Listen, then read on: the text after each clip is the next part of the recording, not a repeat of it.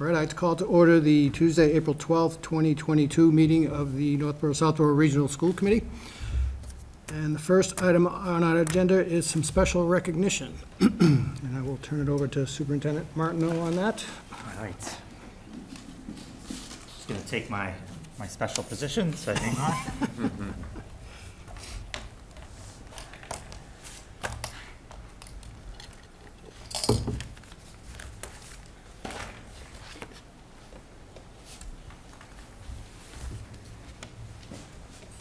So, Mr. Calenda. Uh-oh. Mr. Martineau. So on behalf of the public schools of Northborough-Southborough, I want to thank you for years of service. I think it was 2009 when you joined the committee, and you've been a positive impact and have made a difference. And I think service is such an important aspect of being a great citizen. And I think you've modeled that over your career, so I want to thank you. Thank you. I have 3 quotes. Uh-oh. Guess who these quotes are from. Play along with me. So the first quote is, "Life is for service." Any ideas who said that? It's kind of a very open-ended. So Mr. Rogers, Fred Rogers. All right. The next quote is, "Life's journey, according to Mr. Rogers, things to remember along the way." So that's the first quote. Mm-hmm. So the next quote is, "Strive not to be a success, but rather to be a value." Any idea who said that? So Albert Einstein. So All great right. value to the community, so thank you. And a success. So. And lastly, this quote is, "Treating others with dignity, having a sense of humility, understanding the importance of people's contributions, and letting everyone know they're valued members of the organization." Any ideas? So that is from Chris Calenda, Oh, my brother. Dan's brother, and I think who's an author of Leadership, the Warrior's Art. Mm-hmm. And I think you exemplified leadership in our community and service. So, Thank you, Greg. Thank you very much. And on behalf of legislative delegation, we also have a certificate signed by the President of the Senate, Karen Spilka, the clerk, Michael Hurley, and the state Senator James B. Eldridge. And it says, "Be it known that the Massachusetts Senate hereby extends its congratulations to Daniel L. Calenda, Northborough-Southborough Regional School Committee. Be it further known that the Massachusetts Senate extends its best wishes for continued success. This citation be duly signed by the President of the Senate and attested to, and a copy thereby transmitted by the Clerk of the Senate." Awesome.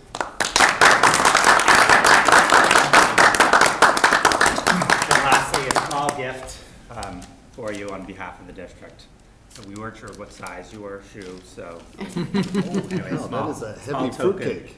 Small token. Awesome. Thank you all. I appreciate it. Not a clock for now. Okay. All right. I appreciate it. Thank you. Well, it was very kind. And a couple words, if I may. I'll be brief. By all means. I'll be brief. Thank you, Mr. Martineau, and to my fellow members.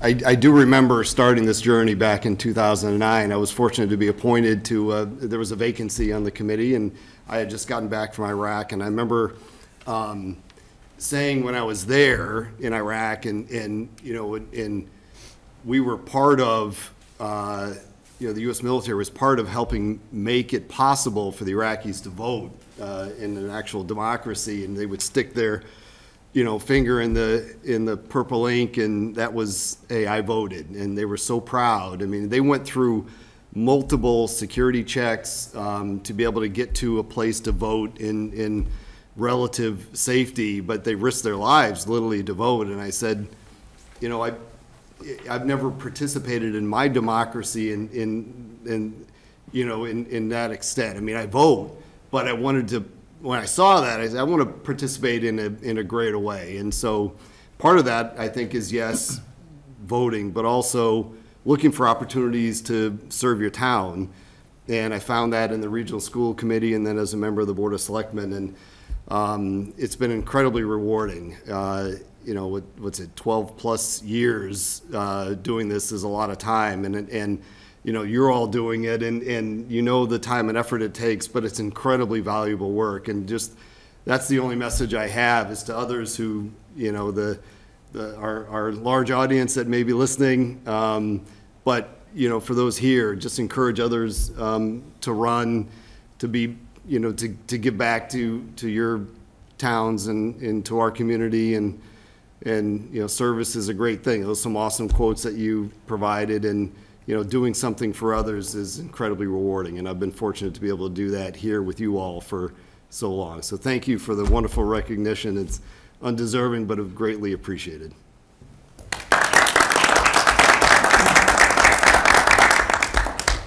Thanks, Dan. Anybody else have anything? Joan? Dan, I'd like to thank you for your service on this committee, but I think even more important is, as Greg said, Fred Rogers said, life is a service. You have given your life to our country also and helped us in good times and in bad times. And we've missed you in the time when you were serving a higher level and you were away from us. And I know last year, I think it was about this time, I wrote a letter on behalf of the entire community, committee when you achieved the rank of Colonel. And I'd just like to thank you for that service, because I think that is something that is so well earned and deserved, and it was time away also from your family. But I think more than important than that is what serving on this committee is, we all have different viewpoints, and we should, but we have an open discussion, and we listen to each other, and we try to understand the other person's viewpoint, and then we all make our decision based on our own conscience. But I've enjoyed working with you on the committee. I think that any member that's on here makes us a better person, and we listen and understand. We can disagree, but then we always leave as friends. So whatever the next part of your life takes you, and you have a lot of good years and a lot of good service, but from the bottom of my heart, thank you for what you've done for our country and for the students of Algonquin Regional High School and Southborough when you served on K-8. Wonderful. Thank you. Thank you. I appreciate it, Joan. Thank you. Thanks, Joe. I'll add my 2 cents, I guess. Dan. 2009, that's a long time. What really struck me, I guess, was, you know, you were on the regional school committee, ran for selectman, and I thought, well, now that he's a selectman, there's no way he's going to run for school committee again. Well, you proved me wrong multiple times, so you know, I don't know how you did it, but I'm just really glad you did. So thank you, Dan, for many, many years of service. Appreciate it. Thank you, Paul. Thank you. Okay. With the will of the committee, we'd like to move up the public hearing on school choice to right now, and to be followed by the regular public comment, if everyone's okay with that.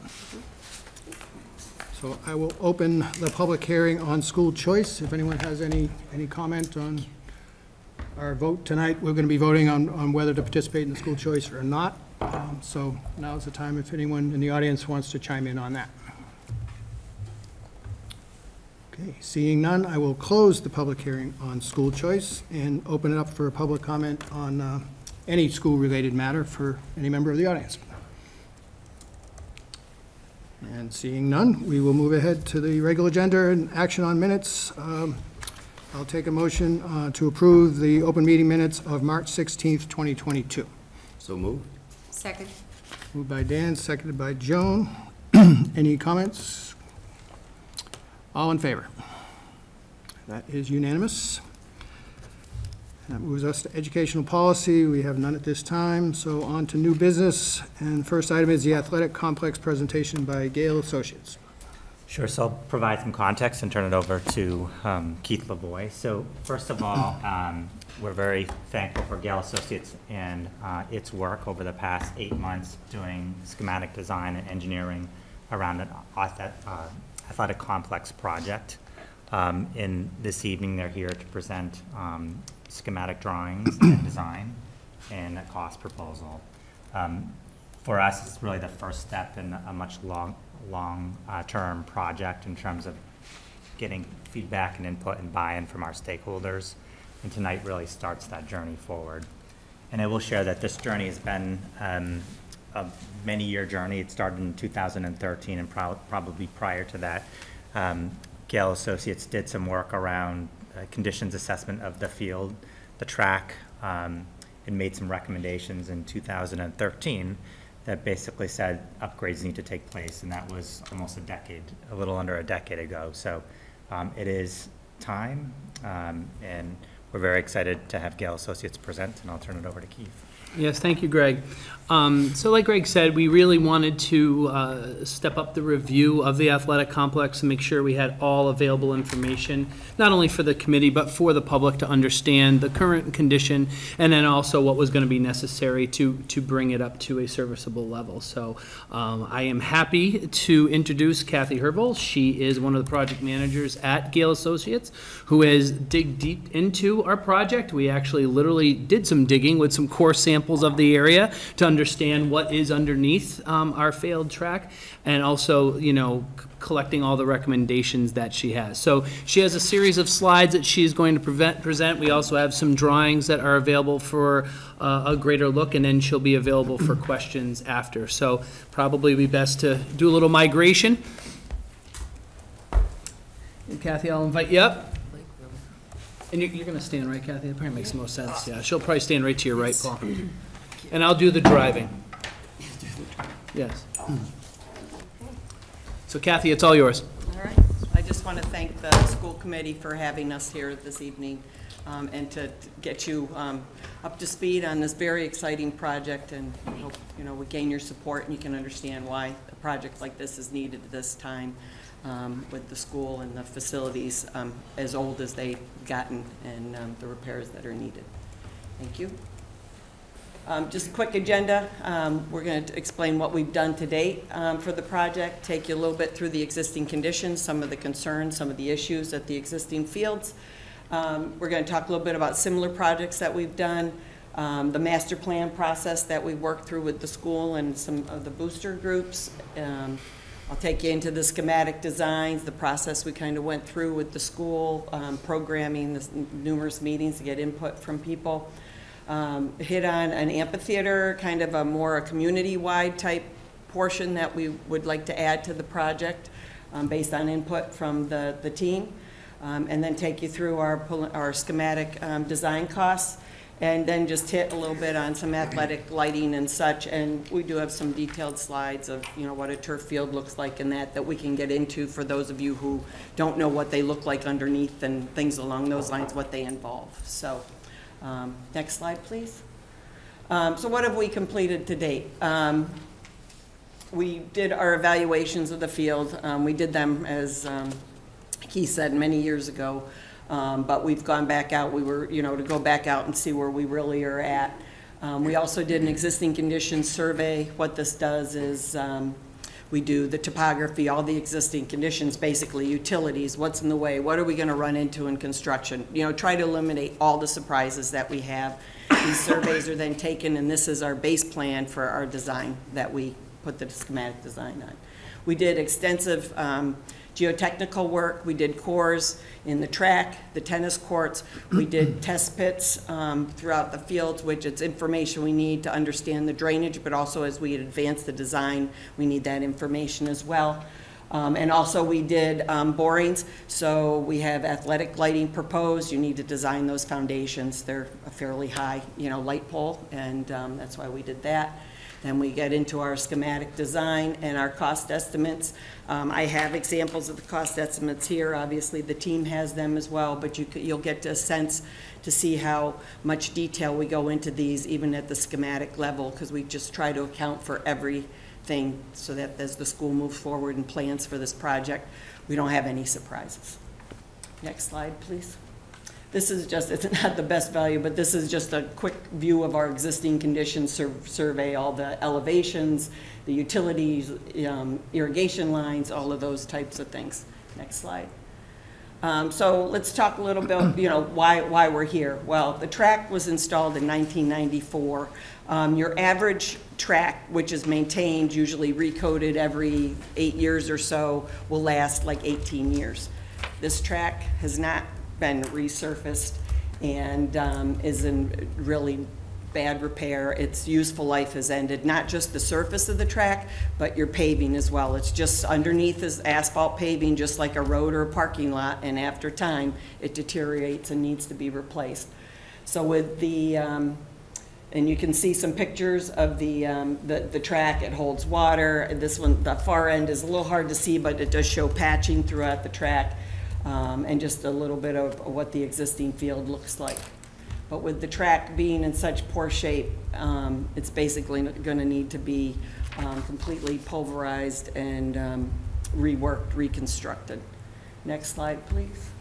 And then the existing JV field has been, used, as well as the football field. These grass fields have been used forever. They get used a tremendous amount, and they get over-compacted from being played on. Eventually, the topsoil can't produce grass. The surfaces get ruddy. You get the clumps of grass. Not only does it not fun to play on, and the balls don't go as well, but it can become a safety concern as well.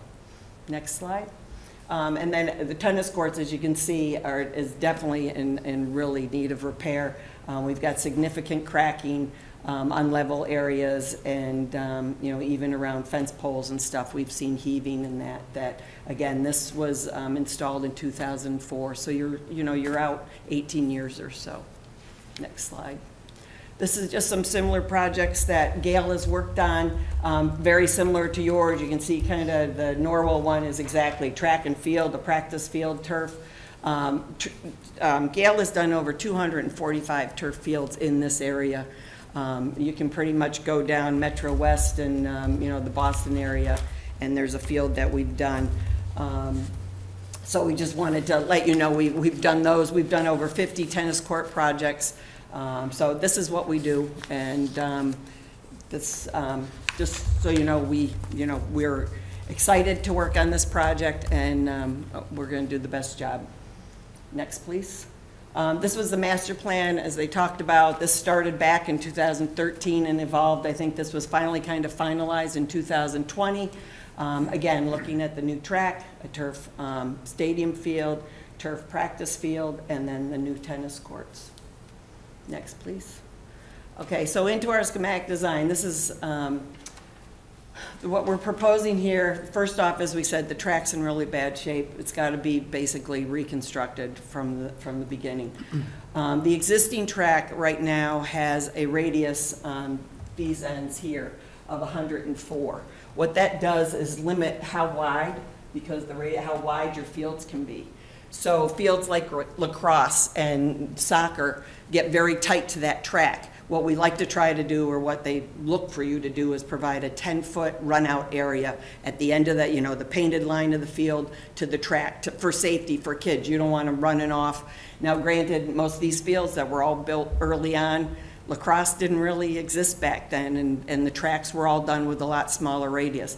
So what this opportunity, since the track's got to be completely rebuilt, we're going to increase the radius so that we can increase the playing area, but also doing a new track gives you the great opportunity to come in and do a turf field to tie in the drainage around the inside of the track. It's just a good mix. So we're, like I said, we're proposing a brand new track and then coming in with the turf field. We also have new bleachers proposed. That would include a press box, and you're required to have a lift so that people with handicap, ADA, can get up to the press box, not through the bleachers.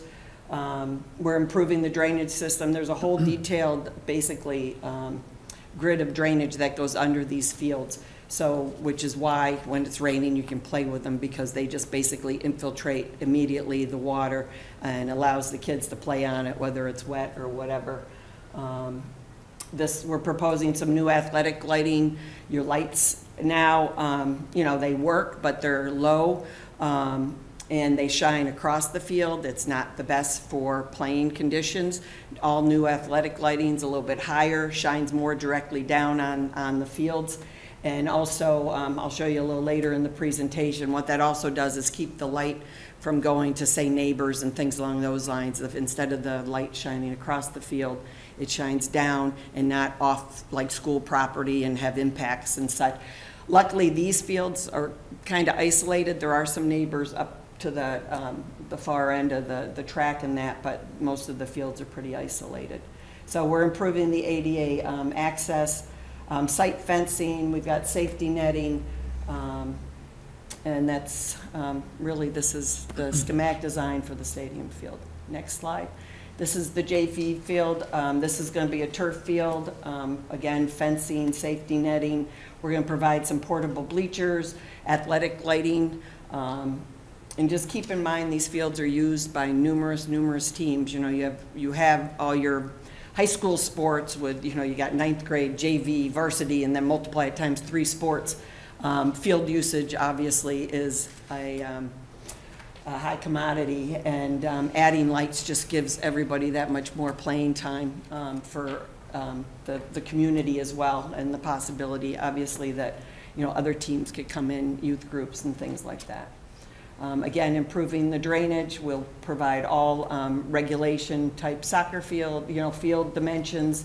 Those are all based on the National High School Federation of Fields, as well as the MIAA. And the only other thing I want to point out, we've got a couple proposed locations for the amphitheater on this. You can see the little kind of half circle up above and the one down below. And we're also considering a location on the other side of the track and field that might be utilized. Next slide. And this is the tennis court schematic design, basically replacing the existing 9 courts, you know, in kind, in place. But again, this pavement and surfacing is as bad as the track and would be basically be redone completely. But what we try to do is we pulverize and then we reclaim the asphalt and use it as the sub base. It is a cost saving measure, and then, you know, bring up to whatever section we designed for as the final pavement, and then, you know, do your track surface.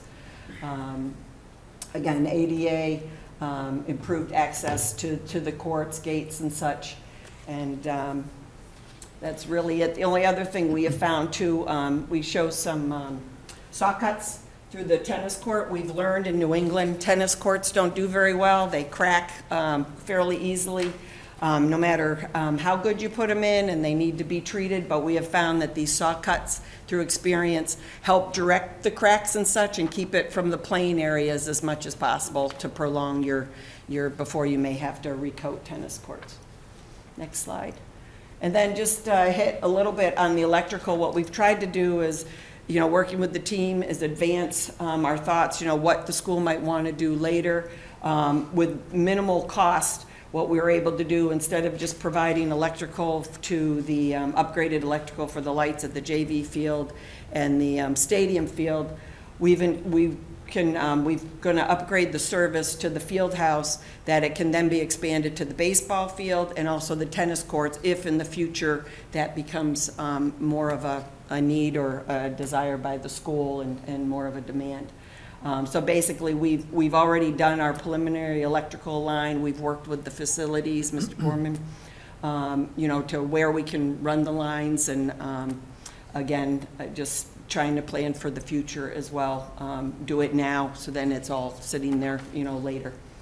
Next slide.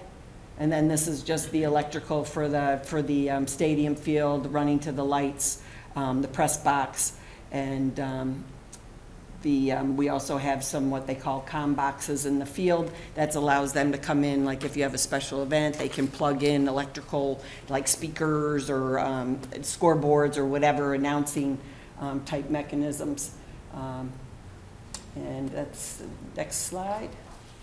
And this is just to give you a sense of the amphitheater that they're considering. We've gone we kind of worked with the team and kind of gave them some ideas, but the thought is maybe some small community concerts or you know, the school bands, things along those lines, so that the project isn't, you know, just for athletes. It's for everybody.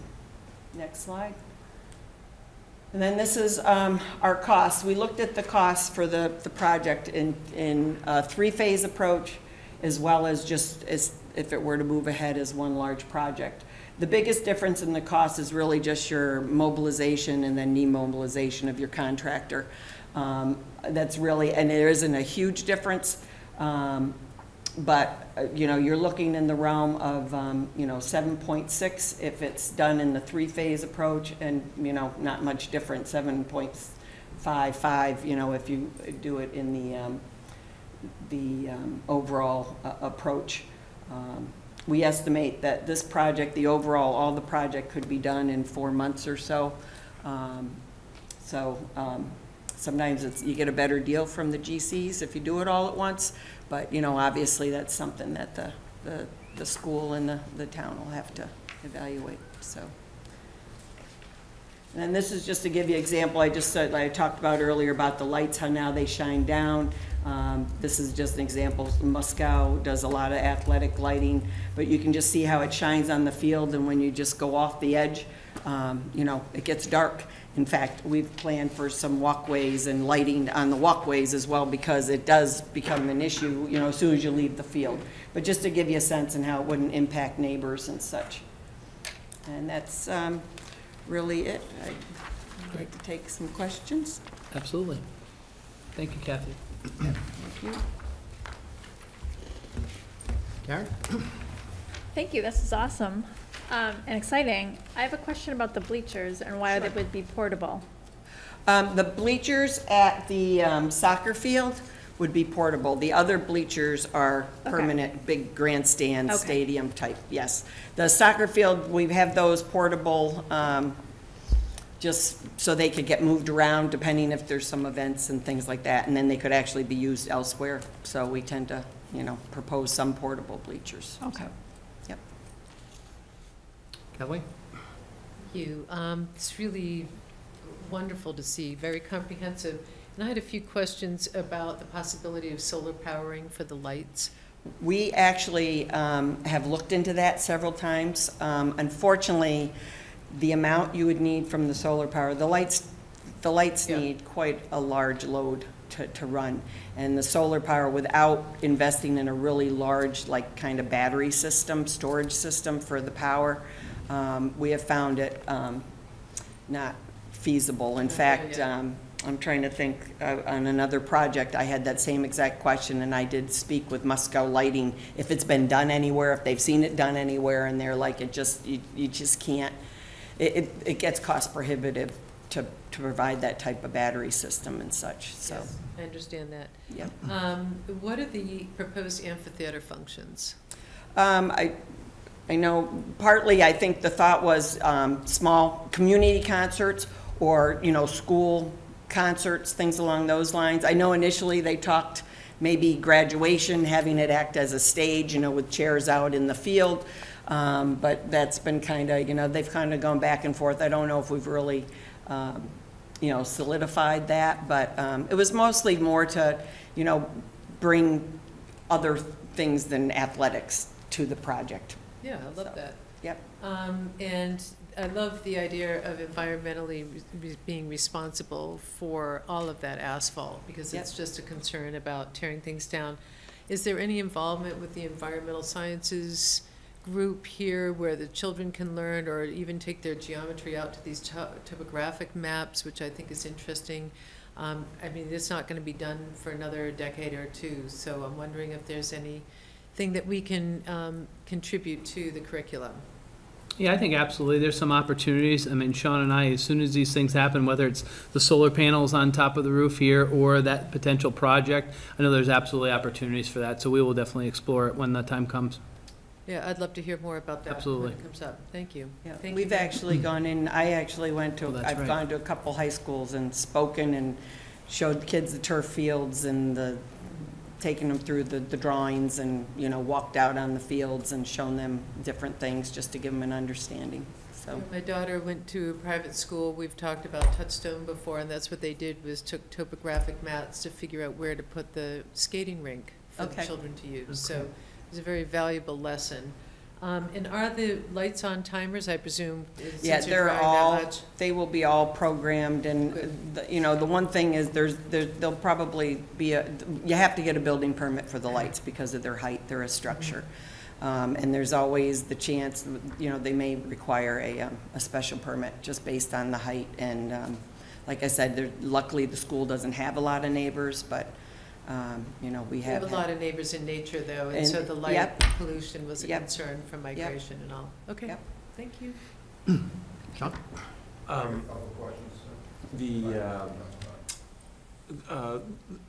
Around the track area, you were talking about making that a little larger than it currently is. would that impact the parking lot at all? No, nope, we're holding this as existing, working this way, and we actually, you know, push just slightly that direction. So it toward- doesn't- okay. Yeah, but no, we're holding, this is all existing along the front of the bleachers, and then we kind of worked back. So it's all within the existing Yeah, areas pretty that much, are yep. there right now. And if, like, last year, graduation outside was quite nice. Hot. weather- And hot. Hot, but, Yeah. and turf fields But can be nice. hotter. Can events like that be held on it, or do you need to, you know, put, I don't know, wood down or something? I mean, The chairs, they recommend not to have pointy chairs on the turf, you know, but kind of a normal base, you know, chair would be fine. A folding chair with like a strip is fine. Obviously, if you put any real structure or something on it, we'd recommend you put plywood or something to protect it, so. yeah, so it would just take some planning rather than. Right, right. Okay. But people do their graduations on them all the time. Joe? Thank you, Ken. You might want to move the microphone. Yeah. You can go back, I can shift this way. Oh, but stay on that slide, I have a question. Oh, okay. Yes. All right. Okay. Thanks, Kathy, for the presentation, and I like the history of it, and I didn't realize we were back that far, Yeah. to 2013, but I remember being at a capital subcommittee planning meeting when the boosters came to make the first proposal, I believe. Right. While you're on this, this slide, because as I understand, you will be making a presentation at the Northborough Town Meeting and the Southborough Town Meeting, correct? Understood, Okay. yes. But that is only for informational only. It's just an introduction, but you'll be taking questions from audience members, correct? Correct. People that will be there. So, Okay. will be the easy ones, right? Okay. So my question is, on this one, my suggestion is, because you may get some questions that people may say, what does our existing field look like? This is the new field. Right. So I didn't know if there could be like an overlay or yeah. something. Yeah, we And more have- than yeah. even that, I mean, you're gonna Yeah, have to we could- project it high, larger. Yep, okay, yep, we could add that to the. to That's the- just a yep. suggestion. No, perfect, yep, no, it's a good one. Because I would like to see how far out we're going, and I know the contour over here going to the refreshment stand comes down a little bit, so we're gonna have to fill Yep. that area up. Right, and we have to, because a lot of your areas up there really aren't ADA compliant, so when Right. our design, they will be, they have to be. Whenever you upgrade, then, you know, you're fine because you're not doing anything, but Right. once you start improving, then you need to, everything will be ADA. In fact, I think we have a small retaining wall proposed right here, just to make sure the grades work and such, and tie into the walkway. And I think, I agree with you on the track, because I think we've had a lot of presentations from the facilities manager here, along with Mr. Bevan, is about the track, and we've been patching it the best that we can through the ages. So I think Right. it's also a safety issue, because I think that's some of the questions people are going to say, is it a need, is it a necessity, is it a safety issue? Right. And the voters of both towns have always supported anything that is for the safety of the students and visitors, anybody who is, you know, attending events here. Also, have we checked, I mean, what about abutters and different things that happen in town, big projects? Are there any abutters that would have to be notified on the size of this project? The only abutters I think would be to the, I think it's just up in the corner to the track. I think that's the nearest houses, and that would only be if we need a special permit. If the building, it really depends on the lighting regulations and such, but. That's the only one? Yep. That's it. Okay, and also when you mentioned the schedule was going to be 4 months, that's if we did everything, okay? When would that occur so that it doesn't affect any of the sports? Well, we always plan to get out there as soon as the school, like early June, as soon as graduation or as soon as we can have access, whether it's one field or two field, you know, whether it's if we're doing it all together, whether we can get on this field first, you know, they'll try to do them simultaneous, but, you know, if this one's being used for graduation and we can get on this one earlier, we would start it. But it would be early June, and the hope to finish, you know, by mid-September, you know, October. And it could impact, we always have to have a plan B in case, you have a bad summer or something, weather, we can't predict the weather, We live in things New like that. England. No, Always I can know. change. No, but we've had some great summers, and, Yes. last summer wasn't such a good summer, but we only had one job that went a little long last summer, but. So if it goes into like mid-September, that would affect practicing fields, right? But we'd have to reach out then to the towns of Southborough and Northborough and work to them as we always do on the fields, so it would not impact any of the sports. Correct. My last question was about the ADA access and compliance, especially on the press box. So you have ADA access, what new things are we going to have to do to bring it up to the standards? Well, the bleachers will be all new, and your bleachers right now don't have like a handicap ramp, which we are required to have. That gets you, there's actually handicap seating in the front of the bleachers.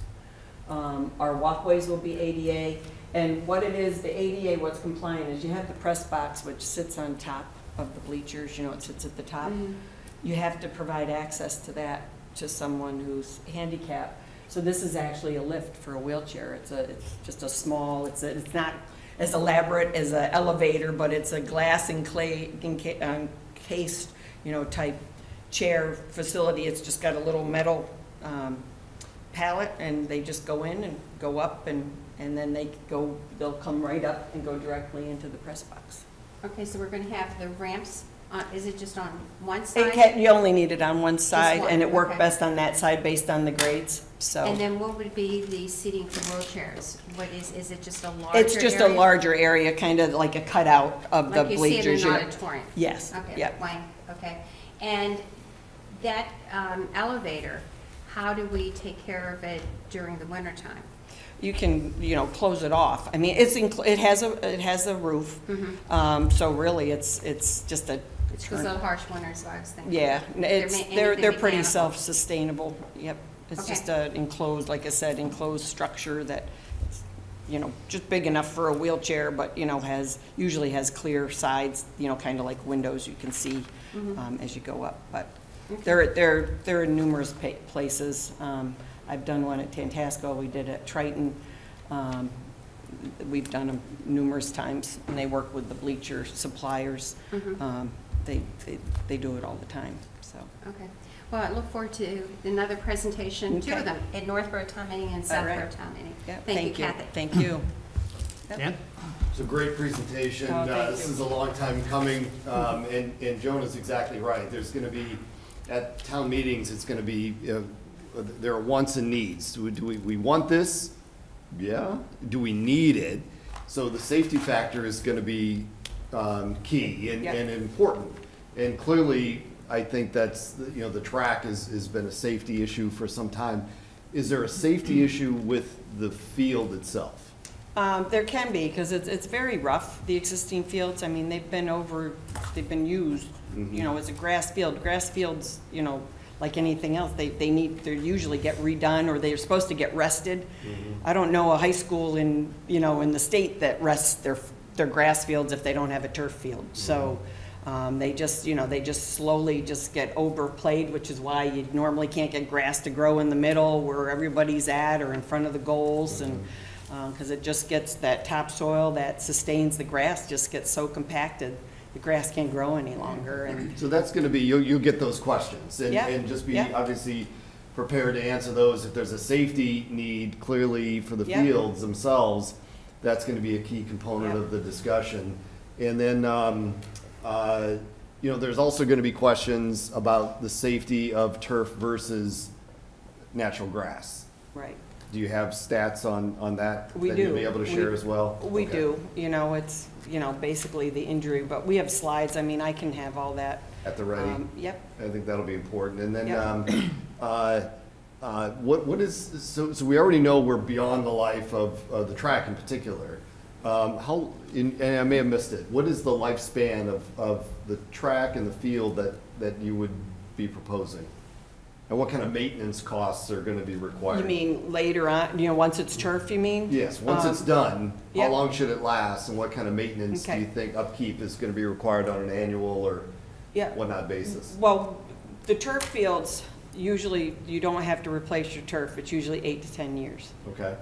Most schools, if they maintain it well, which it doesn't take a lot, all you're basically doing is tracking depths of the infill, which is like the material between the blades. And it's just, and we will test, what we do is, as part of our spec, we put in that your turf supplier will come out for that 8 years. They give you an 8-year warranty on the turf. That's standard. They'll come out once a year and do what they call the GMAX testing, which is related to concussion protocol and to test basically how soft your field is. And so it's really maintaining the level of that infill, which it does migrate a little bit, especially like in front of goal areas, you know, because there's a lot of you know, foot movement and whatever, and it gets moved that, you know, the maintenance people would come in, you really just kind of take a handful and sprinkle it in and kind of rake it around, and it's nothing, you know, like that takes a lot. On a grass field, your maintenance costs can run 25 to 30 grand a year. Turf field, you're looking at a couple thousand. Okay, so that'll be key, and also obviously as part of the maintenance plan, having that continual fund every year to make sure that once this, hey, you're gonna need a new turf in whatever, you know, a decade. Okay, we've already been planning for that, we saved for that, it's not gonna be a major hit. Won't be a hit because we planned for it. Right. Is there, Dan, can I just make a comment Please. on that too? I think one of the challenges right now is that there aren't enough fields in the communities of Northborough and Southborough for youth sports organizations. Many of the youth sports organizations can't use our fields because they can't tolerate the use. I think one of the conversations that we've had is we'll have many more opportunities to actually rent our fields to youth sports organizations. And using those rentals and those facilities fees that we would collect as a repository for ongoing maintenance, like in 10 years when we need to reinvest in replacing the turf as an example. perfect. And last two questions, if I may. No So, is there, you discussed lighting, is there also sound that's part of this? But we have not included a PA system. I mean, you can, but we have not. It's just hadn't come up with the programming, so, Okay. I mean, it can easily be done. I guess, and I always think that's a major part of the, you know, the announcers and whatnot. And so seating would be only on one side, or would there seating be, for instance, for a visiting? It only fits on one side. Only fits on one side, the way Because it's so tight, Okay. And then under the field, is there anything under the field, and this may be cost prohibitive, but a heat source under the field for, you know, when that's required? I know that's something that can be done. It can be, but you're Is it talking. too much? A lot of money. Okay, Yeah. all right. Yep. And the retractable roof is also too Yeah. much? All right, thank you. We did bring it up, Dan, All right. on the record. Yeah, it was like, We asked no. about the dome. You gotta ask. You Nice did. dome. Yeah. Okay, thank you. You're welcome. So with these, are they pre-lined, or do we have to line them as well? What do you mean? Are the pre-lined? fields pre-lined for all the different sports? Because lacrosse is different than soccer, soccer's different than Yes, football. that's, right now, we've assumed everything's gonna be what we call inlaid, which they put the lines in permanently. Okay. But as the project moves ahead, you know, and the only reason we assume that is because that we're trying to account for worst-case costs. Yeah. But if the school decides, all right, you know, whether it's field hockey or some sport just isn't gonna get used that much, what we do is what we call tick marks, where it's very easy to go out and paint it if you wanted to paint it. And what we usually do too is make sure your contractor paints it the first time, so then you kind of have the ghost lines and it makes the painting even easier. And So how often does that have to get done? the painting, it's usually a couple times a season. Again, depending, a lot of it depends on your weather. Okay. Yeah, you know, if it's wet or And whatever. when we did this, did we do anything with the baseball field? Was that ever part of it or not? We did talk about the baseball field, but it was cost prohibitive. Okay. And was there any conversation about using cork versus pellets? Right now, we've costed out a product called EnviroFill, which is a coated sand, but it's an environmentally friendly versus, not that There's nothing wrong with crumb rubber. I know there's a lot of stories and things out there and semi-official I studies. just don't know if it'll come up in a yeah. conversation. No, yeah, which we've had this discussion with the team, and it was decided to plan it, you know, we call it an alternative infill, and there are some other options, and by the time this gets built, there could be even a better option, but right now, we've assumed what we think is gonna, you know, they cost more. The crumb rubber is the cheapest way to go, but they decided we'd go with the added cost and make sure that we are using a product And that's does not that gonna have last any just as issues. long as the, Yes, it does? yep. The parents don't have to come home to like those pellets everywhere? Yeah. Because the cork and those you do have to replenish more. They do break down. They're organics, you know, they eventually break down. And they can so. plow these fields too, correct? Yes, they can. Okay. Sean? I just wanted, since the baseball and softball fields came up, are those in good shape? I mean, is that another thing we need to start looking at? Are they within 10 years or what, you know, I mean, are we seeing any issues with those? I think anything's been reported. Sean, has anything been reported? I've never heard that. I just don't think they get the same volume of Yeah. just like literal foot traffic. Sure. So I think, you know, the baseball field looks like it's in great shape, and I think that's true of the other You have firsthand baseball, knowledge I of know, that. baseball and Yep. softball I fields. just want to make sure we're doing our due Yeah. diligence and No, not it's a Yeah. very good question. leaning I towards could one. share, I had a conversation a couple of hours ago at the baseball field with Mike Mazzarino, and he said it's one of the better ones that we typically play on, so. Great, I okay. mean, the only hard part about those, like, we've had so many seasons where the kids have tried on the parking lot, Yeah. right? Yes. And then they've gone to, what's the center over Oh, in in, Northborough? yeah, I'm NEBC. trying to think the name of it. NEBC. No, the. 135? Yeah. Yeah, yeah, by Yeah. way it's the, And I don't know if we go back, and like, do we share, like that, do we share our field with them for cost purposes? If we have to go use those? Do we know? We do. We do pay now. for those. Yeah. Okay. But I think the other challenge with a grass field in spring in New England is just gaining access. And if you have a mild Right. winter, you can get on the Like field today is fairly fine, easily. right. But one of the things a second turf field would afford, Yeah. softball, baseball, they can practice on those fields. Okay. Did you have a question? I do. I have a couple of questions, actually. So I want to acknowledge Coach Pichetto is in the audience. He's, track coach here at Algonquin. A couple of questions. You mentioned electricity in the infield. Is that going to be in, what sort of locations is that going to be in? Is it going to be fairly well distributed so that it can be readily accessed, for example, by? There's two spots located. If you go back to the schematic design for the stadium, we basically do it at the 50-yard line, and it's on the electrical, but we basically do it back here and up at the same spot on the other side, so you could plug in something, but there's nothing through the field. We try not to put anything in the middle of the field. All right. Another question would be, was there any, right now, the difference between the JV field and the upper varsity field, it's almost like a two-tiered topography Okay. between those. Was there any, I think I know the answer to this, but was there any consideration given to making those two fields level with each other? No, I think That is the right answer. Yeah, we Right, and I would assume that would be very cost prohibitive and from a drainage standpoint.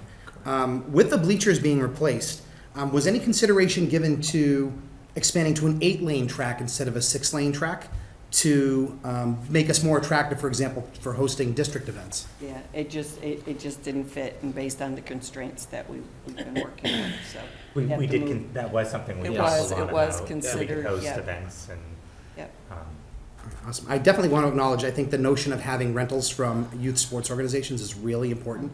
I mean, anything we can do going forward to offset the cost of this project and offset our operating costs going forward, I think is great for the community. So thank you very much. It was a great presentation. Kathleen? I had just a couple of follow-ups that you caught me about. Somebody mentioned something about concussions, and so I just looked up some of the research. And it was saying that the longer an artificial turf is used, it loses the protective characteristics for attenuating a drop. So I would like to recommend that we follow head injuries once this project is done, which I would hope that we were keeping track of them. anyhow, and I think a sound system is really imperative. I agree with Dan that is a necessary part, and I would imagine is expensive. And as we talk about the tennis courts, I've said this before, that I come and play tennis, and I never see any kids. It's adults in the community, and I've seen it more as a town resource than a high school resource, which speaks to me of town maintenance versus the high school maintenance. And if there was like a need to do the baseball courts or to stage this, then I would suggest that the tennis courts come up last, as much as I would hate tripping over the cracks myself. But I think it's the fiscally responsible thing to consider. I'd just like to address, I guess the one thing I did think about the PA system, I think there's brand-new speakers out there, so I don't know if there's, forgive me, I have several projects and sometimes they run together, but I do remember that there were like brand-new speakers up on the light poles, and so I think we assumed, you know, we were just gonna maintain the existing, you know, reuse the existing system. But, you know, obviously we can confirm what that is, and, you know, if the school wants improvements or needs, you know, then we can obviously get one priced and put it in the bid. Is that what you understand, Keith? That's correct. Okay. And when were those purchased? Not long ago. I don't know the exact. 5 years ago? Yeah. It was a donation. Sounds great. And they're bows. And they're bows. Sounds great. Yeah. Reuse, yeah. In regards to the concussion with, related to the turf field, because we are proposing an alternative infill, we're required to put what they call a shock pad under the field. This shock pad, even if your infill is not at its acceptable level, basically your field will never fail its GMAX testing, because that shock pad just maintains that extra safety for the kids. Kathy, do you want me to go to that slide so you can that show it? last slide Yeah, I would be think that would be great. helpful. Although they do say it degrades across time, and if we're Yeah. looking across 8 Yeah. or 10 years, then. Yeah, this is just kind of give you a section to a turf field. For those of you have the fibers up at the top, which is your carpet, which is the top part. It's a carpet, it's called a carpet. The next thing you see down the gray patch, that's your shock pad. It goes right under the turf. Then there's a fine stone layer that goes under that. That allows us to really grade the field flat, make sure we meet the grades. And then there's usually an 8 to 10 inch stone base. That's really your drainage. That's the infiltration. That allows the water to get to basically go down quickly. And then any water that doesn't make it into the ground, we do kind of a grid piping system underneath. A lot of it, we have main pipes, but we also do what they call a flat panel drain, where it just looks like they squish a bunch of pipes and connect them that go in very, very low and doesn't take a lot of depth up. And then your infill, which we talked about, is this material that's within the blades of the fibers. And this, you know, depending on what infill and your sports and such, you know, regulates how deep this is going to be. But as I said, with an alternative infill, we have to do a shock pad. It does not, the alternative infills just don't provide the cushion crumb rubber does. But usually you have crumb rubber, it has to be thicker. Within the blades, your blades have to be thicker, which doesn't always work for sports. Field hockey likes the grass short. You know, soccer likes it a little longer. Football likes it even longer. You know, so we try to propose a turf that kind of try to accommodate everybody. So, Joan, I had a couple of questions if you don't Okay. mind. The cost you mentioned was around $7.5 million, I think. Mm-hmm. And I know at one point there was a 25% contingency. Is that included in there? Yes. Yep, and a lot of that, well, one, because we're at schematic design, you know, that percentage drops as we finalize our design and refine, you know, we've solidified everything that we can. But also today's market is just kind of very volatile right now between, you know, the war and the getting over COVID. You've got transportation issues, you know, you name it. I think everybody has seen it, so we're holding higher contingencies right now to make sure you're covered. Also, we're talking building this a year from now, and as we all know, nothing gets cheaper, everything gets more expensive, so. Thank you. And Yep. just one other thing. So you said the lifespan is 8 to 10 years. So what happens after that? I mean, we're not redoing this whole thing again, right? But what kind of cost could you expect to To do whatever needs to redo be the done? turf, it's usually about $500,000 to come back and redo the turf. They basically come in, take pick up the infill, pick up the turf. All you're replacing is that carpet. Okay. The stone, the shock pad, those are all good for like 30 years. So, you know, it's that carpet that eventually, because of sun, it deteriorates too, you know, the blades and such will, you know, it does eventually break down. But like I said, if you maintain the field well and whatever, you know, most fields we're doing turf replacements, they're 12 to 14 years old. And it really depends on, you know, staying with it. What about the track? The track, well, the track, again, if it's to be maintained, we're proposing a latex, which is, there, you have a choice between, I take that back. We have a choice between latex and a urethane. We're actually proposing urethane, where it's a more durable track, it lasts longer. Like I said, your average track will last about 18 years, and with a urethane track, you probably would have to resurface it, you know, about halfway through that. And that's, you know, keeping an eye on it, but that coming in, that's really just the top coat, coming in, redoing, you know, the rubber coat, and then you restripe, and, you know, and that's usually just, that can be like a couple $100,000. So. John? While you have that up there, I have a question. On to the lower right corner of the track field, we have a concession stand. Yep. Has anything, we're changing so much around here, is there anything proposed in this with the concession stand, or is that separate? So we started having conversations around having the concession stand at what we call, I think it's called McDonald's. Yes, the McDonald's house. So that added a significant cost to the overall project, so we did not move forward with that. And then I think there also needs to be some upgrades in terms of restrooms and facilities that are part of this project. But it is something we've discussed around making the concession stands more part of the overall complex. So at some point that is a plan to move forward with that, but not with this additional project. Not with this one. Okay. And then my last suggestion, you talked about the cost-saving measure of pulverizing the tennis and putting that underneath. Are there any other cost-saving items that you see? And if you don't have them right now, I think it would be helpful for the town meetings if there would be a chart. What is the, you know, I mean, you probably noticed probably several of them off the top of your head, but I think it would be helpful for the voters and the citizens of the town to see what are some of the cost-saving measures that you're doing, that you're instituting to save the taxpayer dollars. I think a chart of that, and also talking about the benefits.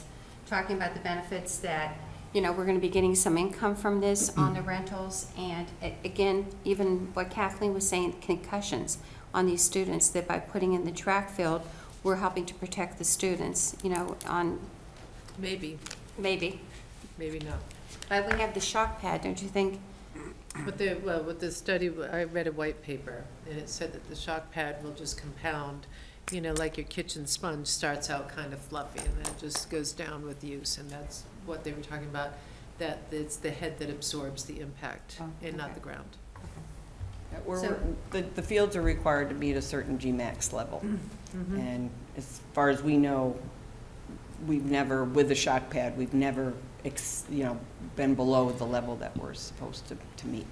But, you know, you know, it's like anything, but. It is a great point. I mean, you know, when it's cold out there and the current field is just dirt, it's just concrete, you know, so I think, you know, it'd be good to do that analysis to see what kind of, because those questions, these are good questions that will come up. Yeah. And again, safety is key. Part of that is, you know, that, and Joan brought up the concession stand, which I usually, in my mind, I see it's in the corner, it's often dark. If with the lighting being zeroing in on the field, there is going to be lighting around for safety and for where people are walking and the concession, so that's all built in, is additional lighting? Yes, we've got walkway lighting. If you go to the schematic, maybe, well, this one is, well, the house is, this is the McDonald's house. We've got this walkway. We've got proposed lighting for that. We've increased lighting in here. And then you go to the back to the other one. It's, we have lighting, you know, this walkway won't need it per se, but back in here we've got lighting proposed as well. That's good, because kids seem to find their way there, so. Yeah, yeah, kind of That'd be great. bleachers and whatever. Yeah, thank you. Yep. So can I just add one comment, and that is, there really is not an option to do nothing. So it's fine as it is. No investment needs to be made. The question really is, what type of investment do the communities want to make it safe and to make it for future athletes, not just 5 years from now, but 10 years, 15 years, and 20 years from now. So that's really the question. If you look at our capital plan, there is expenditures in our capital plan to fix some of these problematic areas on our tennis courts, the track, and so forth. Do we have any use information on them that would respond also to town inquiries? A study of a week's worth of use now that it's spring of the tennis courts, or how many students are involved as individuals in whatever sport, however many times, and then however, then that aggregate number, that bigger number. But, what percentage is it of the whole student population that are utilizing $7 million worth of revenues? Yeah, I think PE uses these facilities every day. Yeah, I've never seen a use survey, and I would find that useful. I think Mike Mascherino keeps athletic participation, so I think that is excellent data. I think, those are the types of data sets that we'll need to capture and provide and communicate. Yeah, I'd like to see a set of those. I don't know if others would, but. I know, there's tons of kids out there all the time. Every day you can't park. There's so many different sports going on, and all the parents that come, the friends, the students who watch others, play there. It is really a neat thing to see in the afternoons here. There must be a schedule somewhere that shows who's using the field at what time, so. Yeah, I don't think, and no one's out there with a counting kids, but it's a significant scene. It's great, actually, to see. And it is a tremendous community asset for both towns, and if you have a really nice track, people are going to be walking the track on the weekends. If you have nice tennis court, it is a community asset, and I think people's mindsets around using it, I think, will change when it becomes the facility that we feel it really should be. It brings up the point of who pays for a community asset. Yeah. Well, I brought this up with my sons who both went through here, and they're kind of that debate about Northborough-Southborough, who's using it, and they both said, I played tennis here with a lot of my friends from Southborough, but and if I couldn't find a court here, I'd go, I can't remember where they are in Southborough, but there's attached to a school there. They'd often get kicked off of that one, but Politely. And but no, so their own experiences were that they were using them with the kids they meet here in both places. But the only other data point or question I would have is, if we were to use this a lot, and we might not be able to answer this, how much opportunity would there be for rental, with games going on and so on, and what is, can we even make a projection on like a yearly income that we might, shoot for or something? I'm not. Yeah, I think there are a lot of comparable communities. You don't know what the demand's going to be, but yeah. But the surrounding communities do, they rent their facilities, and I think we probably can get comparable data. Yeah. To see how much they actually receive in rental. I'd imagine it's significant. Even to connect with the recreation departments of each community and start up, there's all this money now being spent on pickleball, that, to make tennis fun again somehow. John? Last one. You promise? I promise. Because at both town meetings, we always have hard copies of our budgets that we pass out. Could there be a condensed version of this, maybe not with all the photographs because of the printing cost and paper, but even just something so simple like this for those people that, maybe have a hard time seeing it from their seats. QR code it, Yeah. maybe? Do what? QR Use a code. QR code where people could just pull it up on the PDF. Yeah. Okay, that'd be a good idea. Idea. If it condense it down, I would think. That's it. I just have one more comment, and that is I know so many students who are going to be so disappointed that they're not going to get to play on those fields. So it's awesome and it's great, and I look forward to it. And I will say that we have invested a lot of money into our schools and our curriculum and our technology, and it's time for this. And so I hope that the community, and I think our students will share in that excitement and hopefully bring about that voice too. So. Great.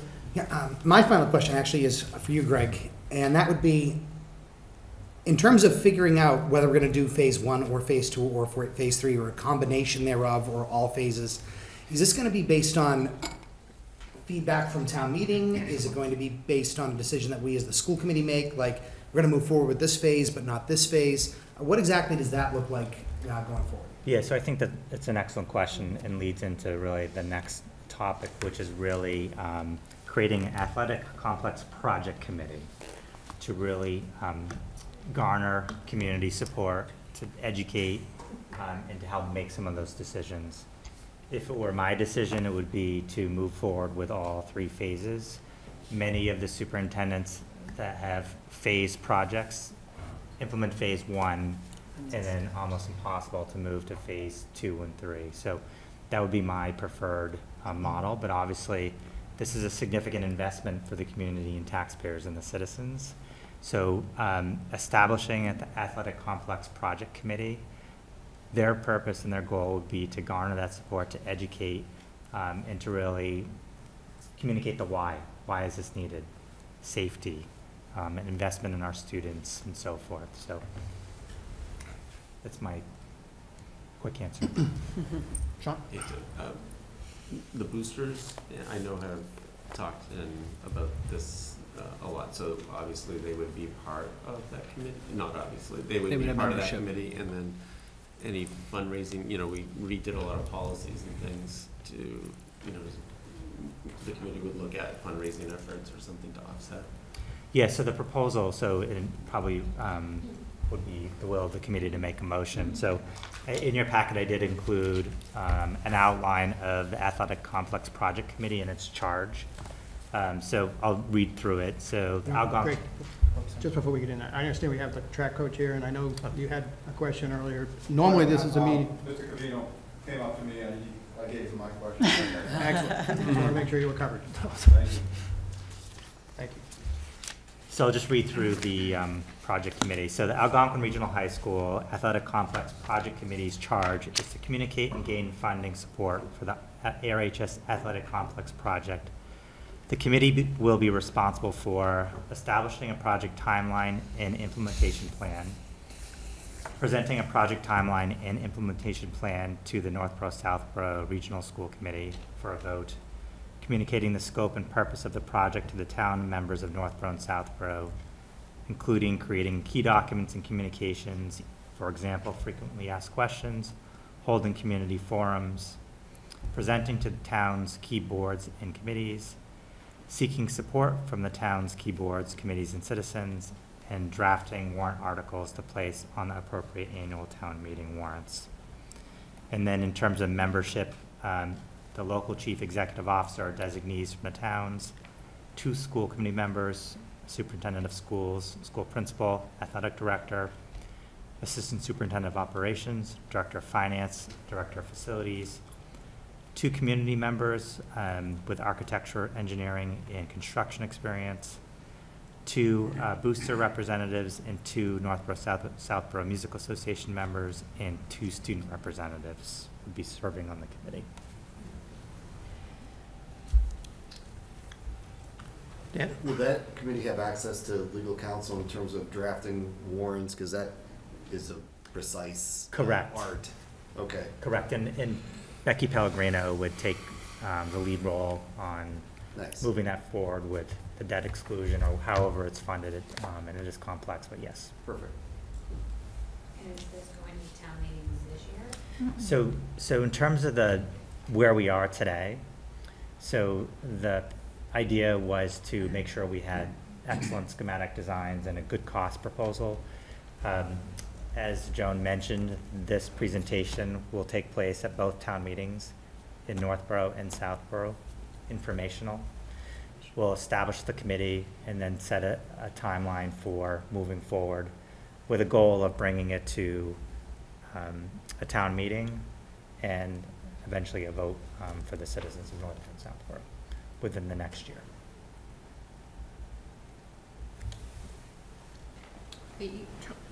Go ahead. Are you requesting, are you suggesting that we take a vote to establish this committee tonight?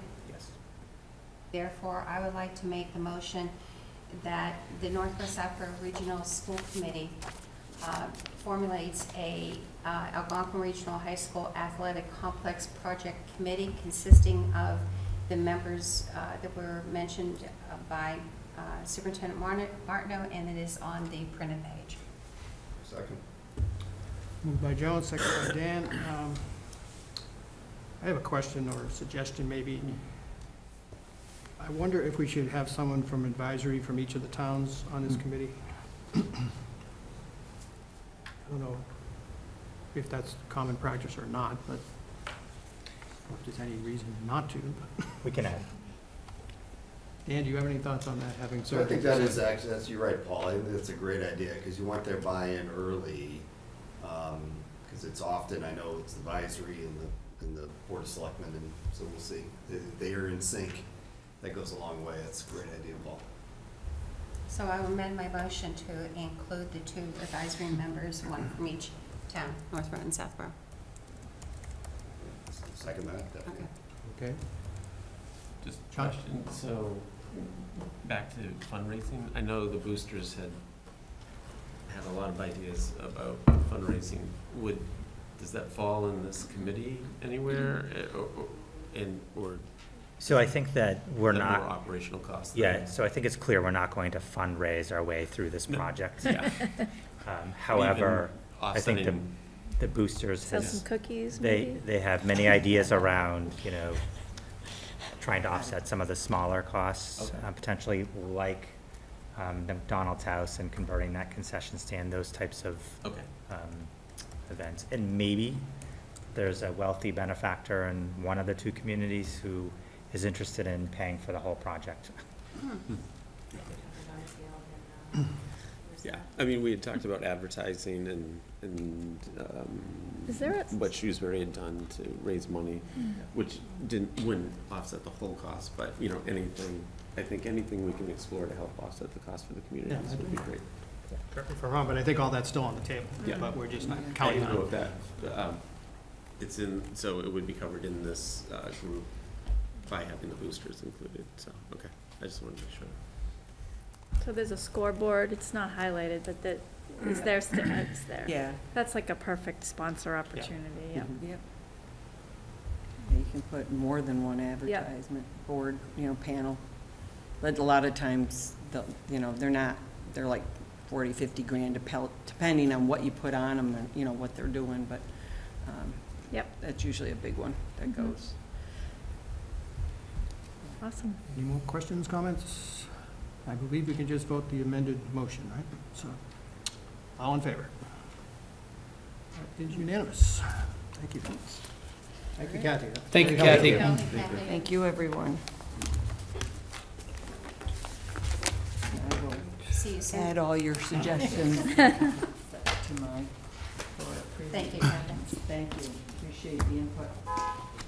And next item is the social emotional learning presentation.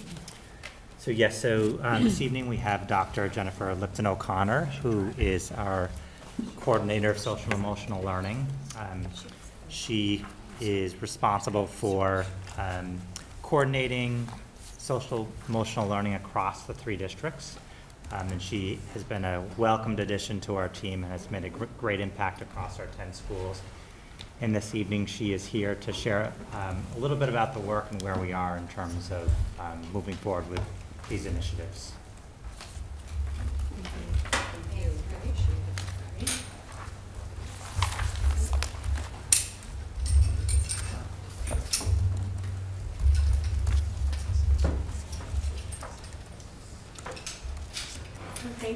everybody. Thanks for the opportunity to share some of the work that we've been doing this year. So, as Greg said, I am the Social Emotional Learning Coordinator for the district. Some of you know me though, because before that I was the school psychologist here at the high school. So I might look like a familiar face. So I always like to start with a shared definition of what we mean by social emotional learning. So I don't know if any of you are familiar with the CASEL frameworks, but if you are, we use their definition, which is up here. And their definition of social emotional learning is the process through which all young people and adults acquire and apply the knowledge, skills, and attitudes to develop healthy identities, manage emotions, and achieve personal and collective goals, feel and show empathy for others, establish and maintain supportive relationships, and make responsible and caring decisions. So kind of a big definition. I think it's something that as educators we've always thought about a lot, but certainly now coming out of the last few years, it's definitely something that we're all thinking about a lot more than previous years.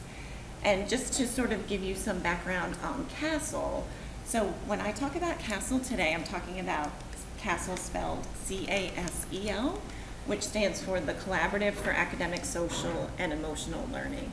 And I just want to make sure that people who are familiar with our special education program called CASEL, that they're two different programs. So today I'll be talking about the collaborative. So the CASEL Collaborative is a nonprofit organization whose mission is to help public schools bring social emotional learning programs based on evidence-based programming into your schools. So they really do a lot of work to support the work in schools.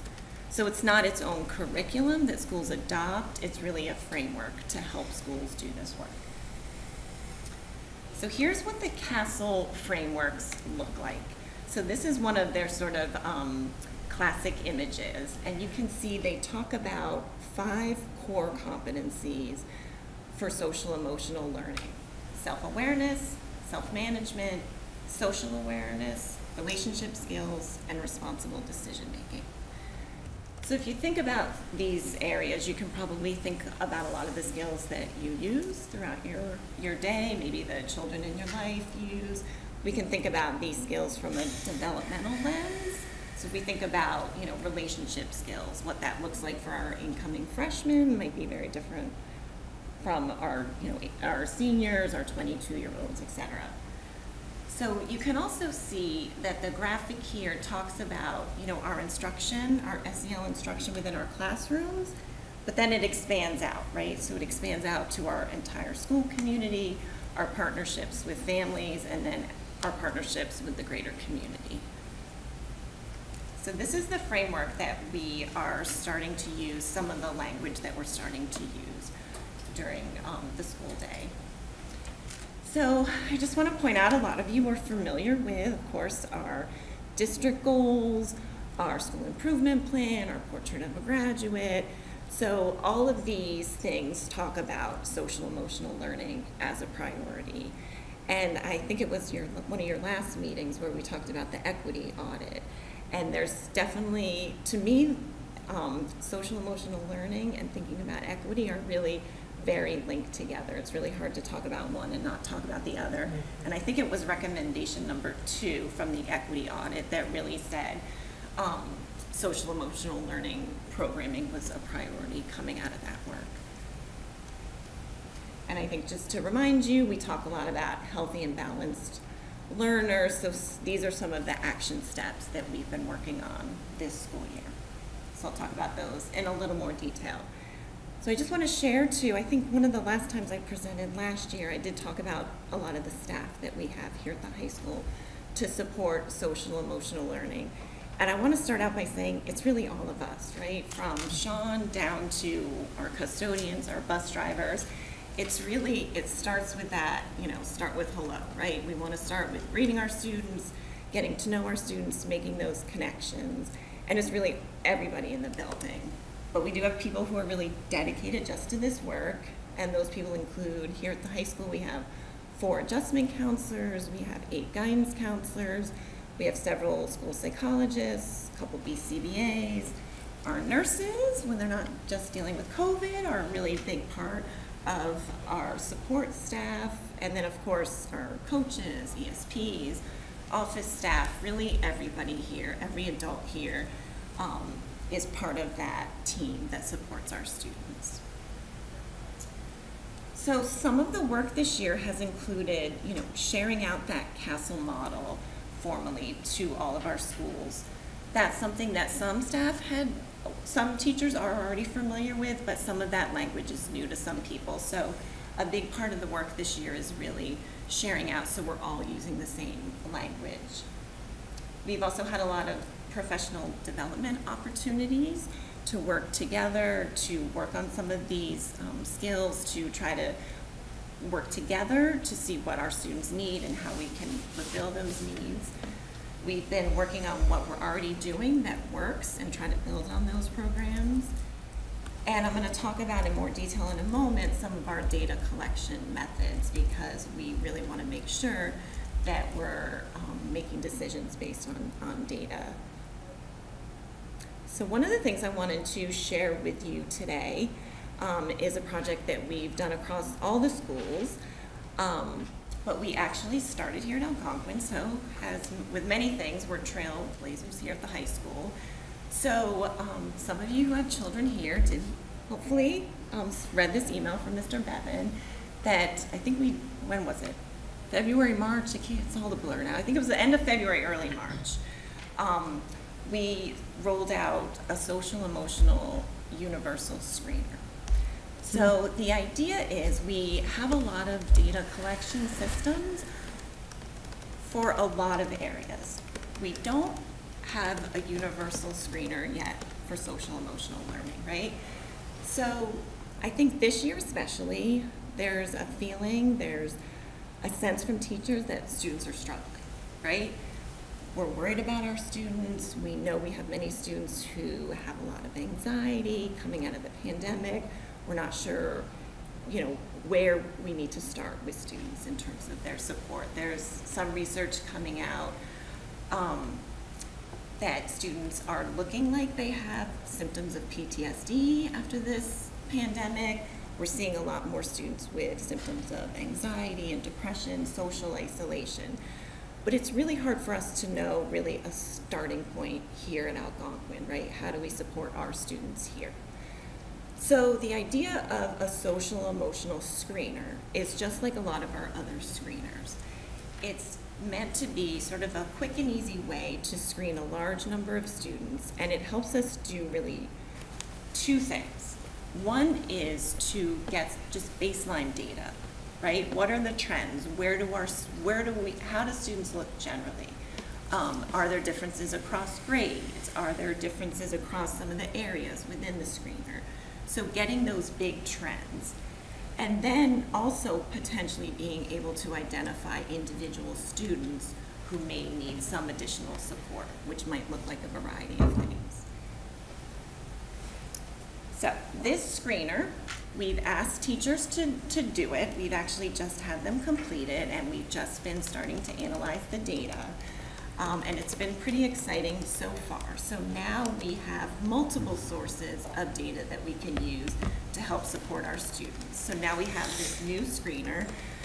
We also have the Metro West Health Foundation survey. So we've just been getting those results back from our, when it was conducted this fall. We did something called the ESPERT, which is a state mandated screening for, we did it on 10th graders. You pick one grade and it's a substance use screening. So it actually stands for screening, brief, intervention, and referral to treatment. That's what the ESPERT stands for. So it's kind of a script that we go through. We literally screened every 10th grader, and we refer out any students who potentially might need additional support around substance use. So that we had already completed this winter. Of course, we have the results from the equity audit, which gave us a lot of additional information about our SEL work. And then, of course, other sources of data that we've always used to make decisions, things like attendance, grades, discipline, referral, MCAS scores, all of those pieces of data. So we're really excited about the opportunity now to really look at this data and really make some programming decisions for what works best for our students and what really the need is here at our school. So some of the other areas of work continue to be things like, just meeting the needs of our students and families where they are. We know students have had a variety of experiences over the last 2 years. Some kids were fully remote, some kids were here 4 days a week. Everybody had different situations outside of school. So we're really trying to just meet students and families where they are right now. And we do know that there are a lot of students with anxiety, social isolation. We've seen more school avoidance the last few years. So those are always things we're working on as a team. Things like equity and inclusion are always important pieces when we think about social emotional learning. As I've said, we've had a lot of PD opportunities recently. In the March PD, we just had several things, including a mindfulness initiative, executive functioning. We had a mental health first aid training. So we've had several things really focusing on social emotional learning. And then, of course, we're always working with our community partners and agencies. So just to wrap it up, I think it's really important. I always go back to the superintendent's sort of theme of the year, which is the connections. And I always think, when we're talking about teenagers, especially right now, thinking about resiliency and connections, to me, those two things really go nicely together. And really, remembering those, nurturing adults, those relationships with adults are, I think, more important now than ever.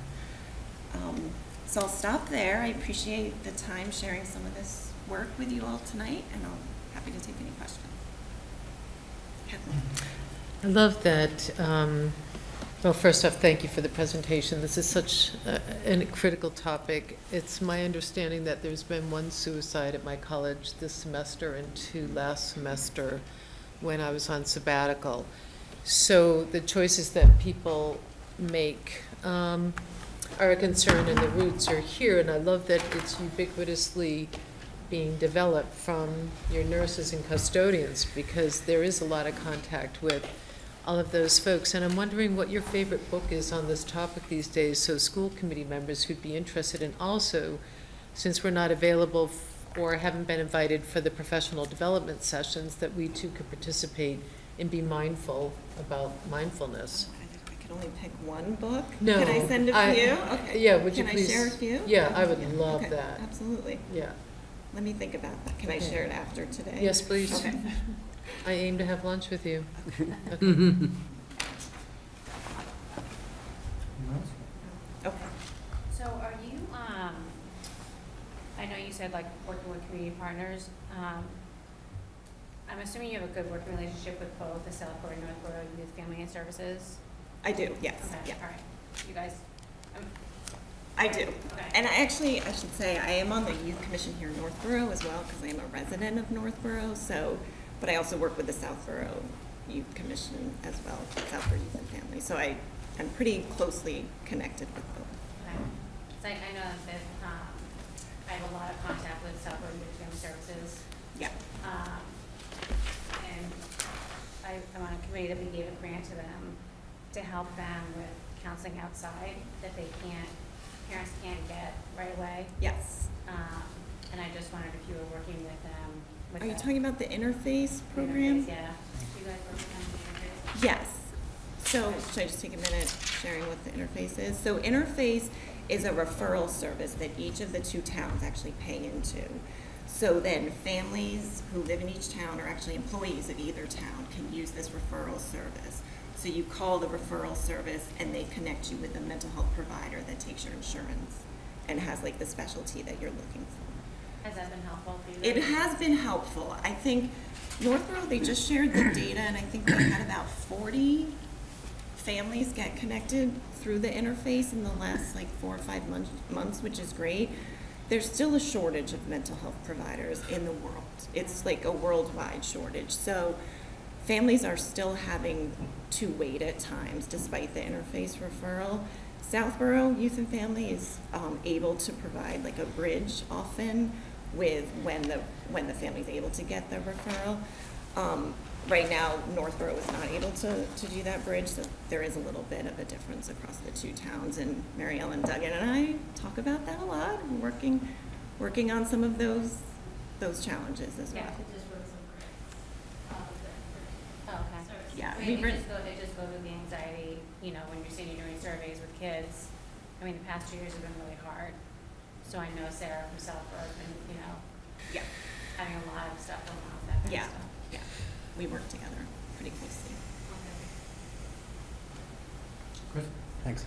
Thank you very much for the presentation. I think it's great to see what is going on, especially not only front-facing, but behind the scenes in terms of what's going on and dealing with these mental health challenges that a lot of our students, I believe, are facing. I just have a couple of questions. One of them would be, for example, with the expert survey, where exactly does that information go? Are parents notified, if, for example, if a student is screened and they're identified that they are either at high risk or are in fact abusing some kind of illicit substance, are the parents notified as part of that process? Unfortunately, the state mandate is that unless it's an immediate safety concern, we actually are not allowed to share that information directly with families. Okay. Is the student brought in to be counseled about those types of Yes. concerns? So they are made Yes. aware that they were identified as being at risk for, or And either the at risk. identification is that students admit it. Oh, is it So, admitted? yes, so students are just asked, you know, Okay. how many days in the last year have you used alcohol? How many days have you used marijuana? Those kind of questions. So students are literally giving us the answer, so then there's the follow-up conversation. So sometimes there might be more that comes of it. Often the kids who admit it were already kids that we were working with, so. Excellent. And other question would be, the SEL screener, I remember reading Mr. Bevan's email back in March, I believe it was. And my question related to that is, in terms of, I'm not exactly sure how it's structured. As a teacher myself, I filled out, for example, BASC forms. So is every single teacher filling out a screening form similar to that? Or is it more along the lines of, hey, listen, I have the student in my classroom, I'm noticing some strange behaviors, can you please, you know, maybe talk to this student kind of thing? Is it more of a formal, you know, is it a studies-based psychological screener, or is it more of a teacher's intuition, if you will, of, hey, I think there's something going on with the student? Good question. It's kind of in the middle. So it is a screener. It was shared in the email, so parents were actually able to see the exact tool. So it asks a series of questions. It's about 19 questions that it asks teachers to rate on a Likert scale. So one of the questions is ability to cooperate with peers. Never, sometimes, often, almost always. And there's definitions for the two extremes, and then teachers have to interpolate the middle. So there is a judgment that the teacher has to give, but it's based on a behavioral definition. So it's not like the BASC in that there's 200 questions that are some of them are pretty subjective, and that is meant to be diagnostic. This is not diagnostic, it's a screener, and it's really meant for teachers to rate students based on what the teacher sees when the student's in front of them. So we didn't ask teachers to make assumptions on what students are like outside of the classroom, but we know that there's some limitations to it, right? We've talked a lot about that, right, Mr. Bevan? We've talked a lot with the teachers, and I think especially when we're talking about high school students, they're with 7 different teachers, right? They may look different across those 7 periods in the day. So we realize that, and in the future, we're gonna look at whether it makes sense to have more than one teacher rate a student. For this first pass, we felt like getting data was really important, given the pandemic, given where we are with our students and, you know, the work that we think we need to do. So right now, each student had one teacher rate them. So it was kind of a semi-randomized thing. So you might happen to have had a teacher rate you of a class that your chemistry teacher, right? Yes. you might rate, if I asked you to rate students, you might have some kids who hate chemistry, no offense, I don't know why anyone would. No, why would anybody hate chemistry? You know, you might just happen to, you know, the 20 kids you rated, maybe a few of them really hate your class, or maybe your class's first period and that kid hates the more, you know, there could be a lot of factors. We realize that, and in the future, if we had, you know, 2 teachers, that could kind of wash out. But we really felt like even, you know, 1 teacher rating a student is a lot of data. Like, we just have been sifting through it, and it's a lot of really useful data. So yes, two teachers rating a student would be great, but you know, we felt like this was a really good entry point for this process. So you know, moving forward, there's also 2 other ways that we can use the same tool. One is to have parents fill it out about their child, which I think is always interesting. You know, parents can actually go and look at it. It was emailed out, and you can kind of see what, I know I did my own children, like how would they come out? I think I even rated my husband. Like how I think in one of the trial ones, I was rating all the principals here, right? So then I had you on there. Yeah. So it is something that, you know, you can go and look and see what, so I don't think there's a lot of surprises that necessarily came out of it. And you know, teachers know that their students pretty well, right? They see them every day. So again, this is a good starting point. Could we collect, you know, could we have 7 teachers rate each student? That'd be amazing, but that's a lot to ask of the teachers. So we felt like this was a balance of what's reasonable for teachers and to give us some good data right now. So, Thank you so much. Is that helpful? Okay. Oh, it's great, very helpful. I think the reflective nature of that process is super important, and it, I think it's great that the district is able to support the students in any way they can, and they're trying to, you know, you're trying to identify students that are having these issues, because these issues are real. So, thank you very much. So you listed a lot of ways that you're collecting data. One of them was the Metro West survey. Yes. Is that the ones the students do themselves? Correct. That then compares them to other? Correct. Yeah. I don't know if in the past that's been shared with us. I like data, and I like, you know, it would be, when you're talking about moving forward and developing goals, it would be interesting to see how students are rating themselves now and how they're comparing to other communities. So I don't know if that's something we could see in the future. So we know as a group where the students are rating themselves and what areas are concerned. And then to that, you talked about gathering all that data to make goals for next year. Now, maybe you haven't made goals, but are there things that are standing out that you know, you're thinking about the high school working on as, you know, focus areas? Yes, and I'll just Respond to that, Jen, while you're getting prepared for that. But the preliminary data from the Metro West Health Survey just came in about 2 weeks ago. But that's like the very fresh.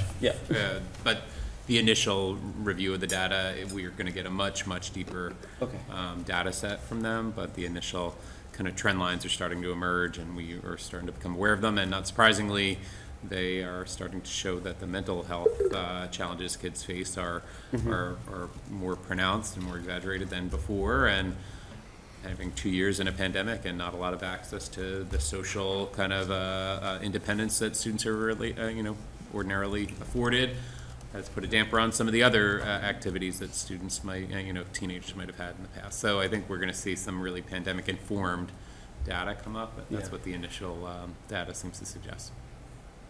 And I look forward to bringing that forward, and I'm excited to work with Jen on maybe kind of overlaying that data with this data, because I think they are the same kids, and that is brought in 2 different ways, but I think they just provide new dimensions to our understanding of our kids. In terms of data too, I've brought this up in previous years, and it came to us. I think, so in all these, you know, right, it starts with the self and then classroom, school. One measure of school community and success is the vocal data from the MCAS. And, you know, so I didn't see that in there, and I don't know if you've looked at that or entered that into the components. You know, it was brought to us before, because I think it's a good measure of the broader circles too. I always think that asking students that question when they've just taken MCAS is always a little, I'm always like, I would say, though, But I agree with you, it's definitely. It's available, and it's not made public, but it is available over multiple years, so I think it's a valuable insight into how kids are thinking at that time every year. Good point, Yeah. absolutely. Yeah. So just going back to your first question, if we just think about the 5 CASEL competencies, our high school students, we're definitely seeing the 2 in the orange there, the self-awareness and self-management, kind of their ability to manage their emotions. Those are the 2 areas that we really feel like are where we need to, focus. But what we're really also excited about is we're currently collecting the same data at the 2 middle schools. So we're really excited to look at where the 8th graders fall on this. So looking at this for the 2 incoming 8th grade classes, and then deciding, are there things that we need to do at the end of the school year now, maybe even over the summer and then the beginning of the fall, to get those kids ready for the high school. I think that's also really exciting work for us. As an elementary school principal, orange is where they're at too, I'm just saying. Self-management, exactly. particularly. Just to follow up to what Sean had said, what were the 2 areas? Was it self-awareness? And self-management, Those 2 areas. Okay, thank you. And I consider myself to be fortunate because I heard your presentation last week at the Northborough K-8 School Committee. But this is just even a different one because of the audience that we have and it's the regional level. I know that a lot of parents have been watching our school committee meetings and they become aware of this, and this is a hot topic. And what is the avenue for a parent of a high school student that would look at this and hear the presentation and say, hey, I think my student has some anxiety, my student has some social isolation that I think might be there, but I'm not really sure.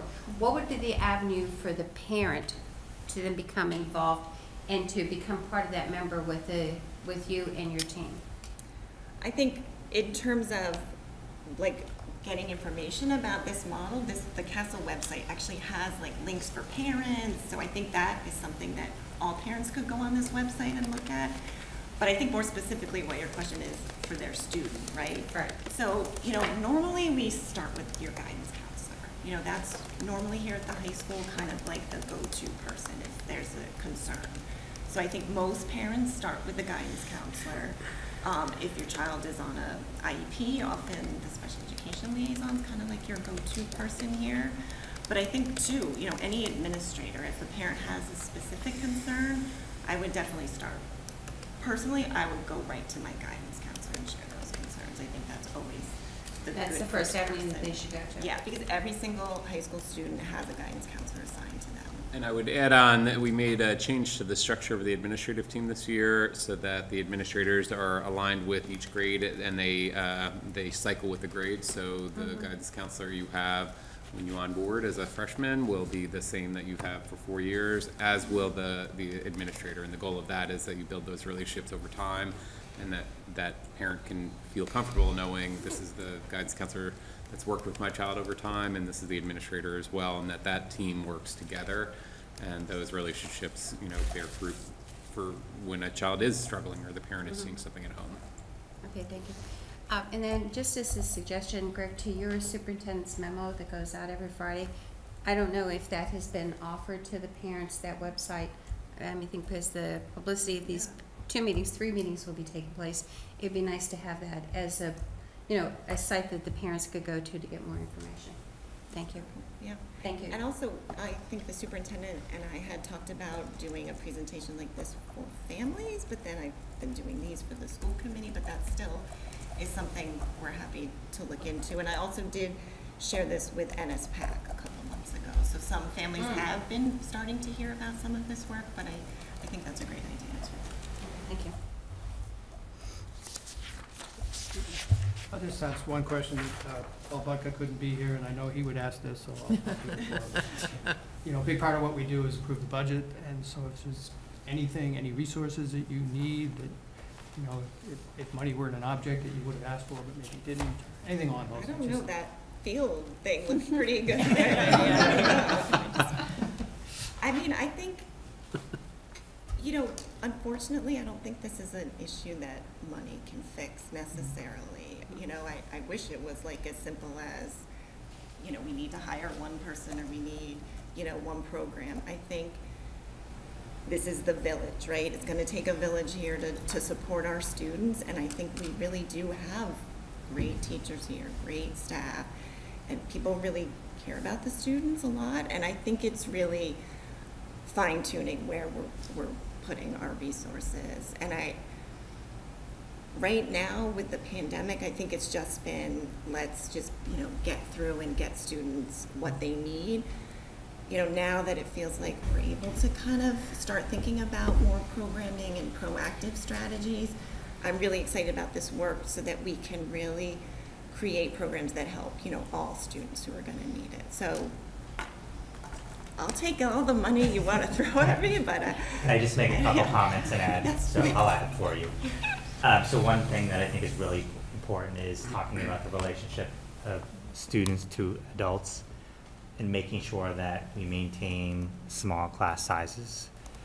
There's been some conversation as we've seen reduced enrollment, that we should also be reducing our faculty and staff. And I'd argue that reducing enrollment, it is not a time to start reducing faculty and staff, because small class sizes allow teachers to really have strong connections and get to know their kids in their classes. So I would add that. I think just having created your position is a great step too.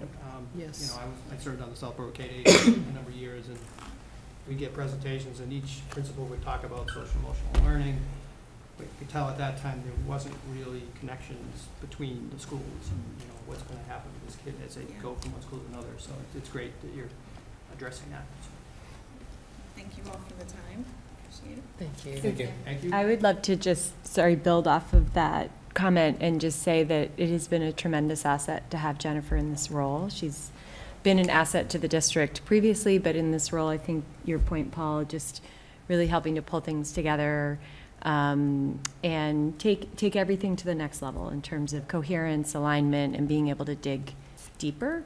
The SEL work, as you said, is work that has been happening and across the board.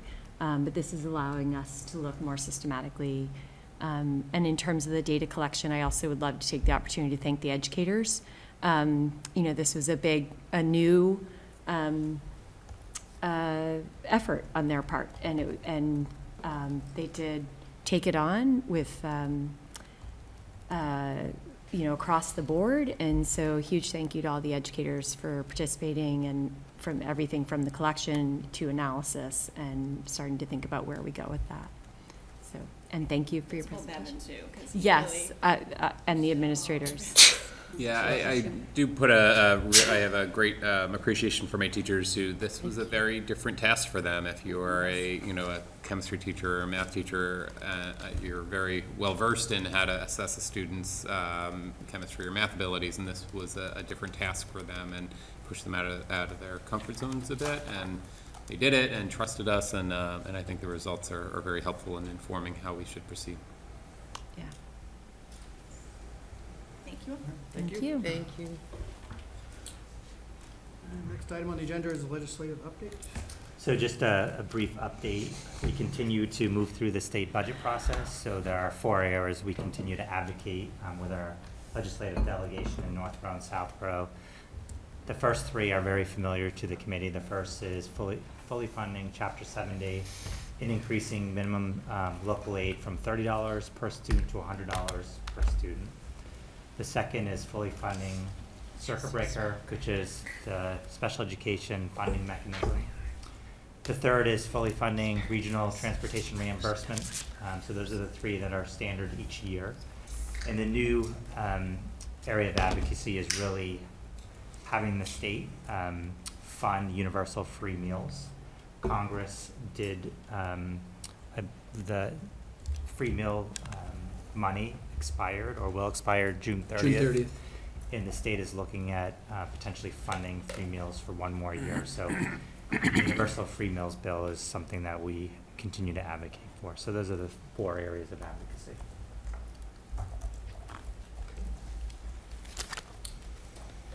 Next up is the superintendent's report to the committee. And I will turn it over to Principal Bevan. Okay. I want to make sure I get on.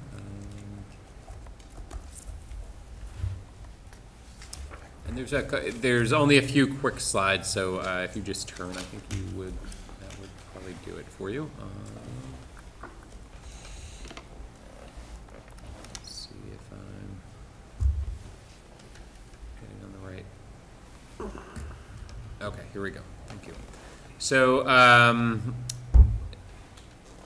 we've had a lot of exciting things happening in the last few weeks, and I think it's just worth noting, since before the pandemic, we just have not had the kind of week like we had last week, where we had several really impressive things happening, where our teachers and our students kind of collaborated on different things, that it all just kind of came together in one week. And I just think it's emblematic of our school coming out of the pandemic and being able to do things that are a little bit more close together, that are kind of not answering to these difficult regulations that we've all had to live with for a long time. And so, for example, the ADL World of Difference program, you maybe remember that from last year. We have engaged the ADL. They trained our staff in November and a small team of 30 really amazing students over the course of the fall to lead conversations in classrooms about a variety of topics, but especially focusing on recognizing bias and the value and benefits of diversity. So that happened on Monday. Our team of kids, of students, went into 10th grade classes and led conversations around really tough topics. And so that happened on Monday. All 10th graders participated.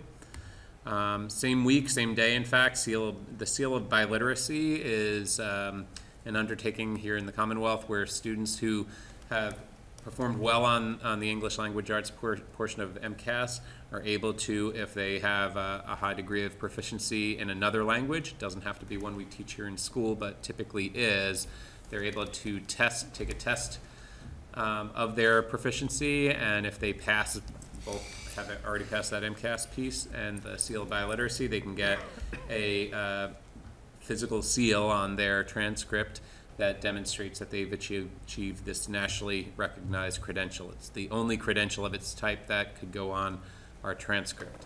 So that happened last week. I think we had testing again this week as well.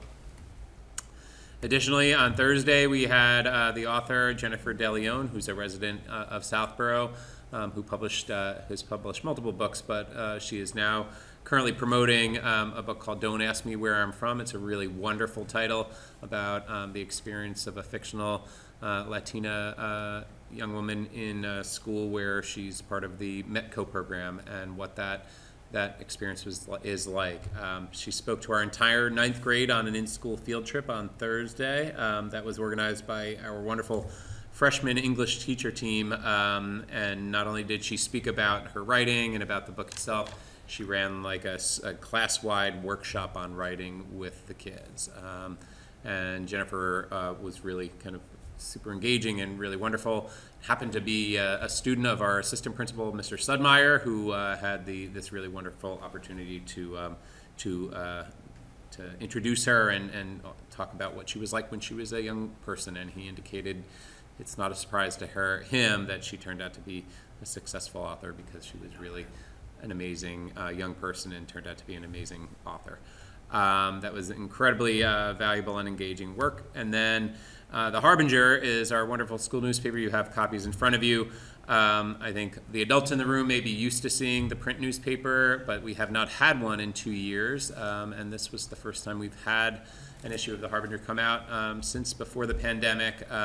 There's a variety of reasons for that, but it takes a lot of effort and a lot of close contact with students laying out the newspaper to get it done. And so the kids got that done, and they were very, very excited to go to press with that. Just to give you an idea, most schools do not have a print newspaper. Maybe they don't have one at all. Many schools do not. And certainly they don't have one of the quality that we have here in front of you. So we're very proud of the Harbinger and their hard work. And after they put that out, that was on Friday. And just to give you an idea, when a 46-page newspaper comes out about only news about the school, it kind of interrupts the flow of the school day.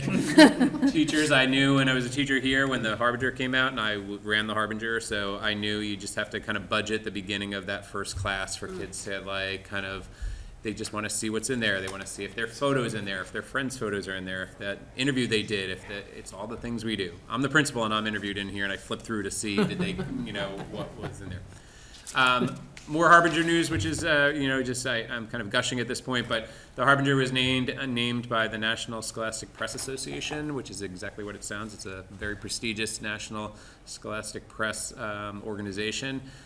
They were named an online pacemaker, which we were one of just 20 online newspapers in the country to get awarded this designation. 100 websites or 100 school news sites competed or kind of submitted for judging on this.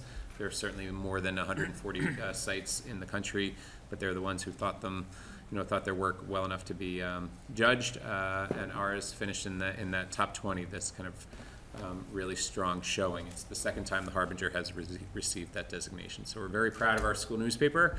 It's a real feature of our school program, and I also think it really says a lot about how we value student voice. It's an important part of the democratic process to have a strong press, not only in a school, but in the larger democratic process. So there's a lot of Harbinger news about news, but it was just been a really wonderful last week and a half where things are starting to come together, and it's really feeling like a lot of the hard work where people put in and where the restrictions started to lift, where we're really starting to pick up some inertia and make it feel like school has felt before the pandemic. That's kind of my feeling currently. And then we're heading into the break at the end of this week, so we're very excited. So that is my principal's report.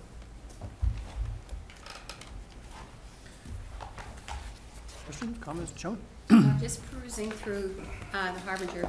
I like the format. I'm used to the big newspaper. Yeah, this is a new format. Have. They were nervous about it. It's called a magazine-style format. It is, and you know what? It's interesting even for the students. I think even for parents to peruse this. I mean, you talk about the Alice drills, and then I like the opinion page between the pro and a con on the Alice drills, and even the news story about the new mascot being the Titan. I think that's wonderful.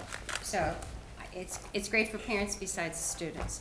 Yeah, and we actually offer, the Harbinger as a club, in an effort to raise funds and help offset the cost of printing. They sell copies to parents who, as a donation, I think for $10, they will mail home the copy that you have here. They will do that.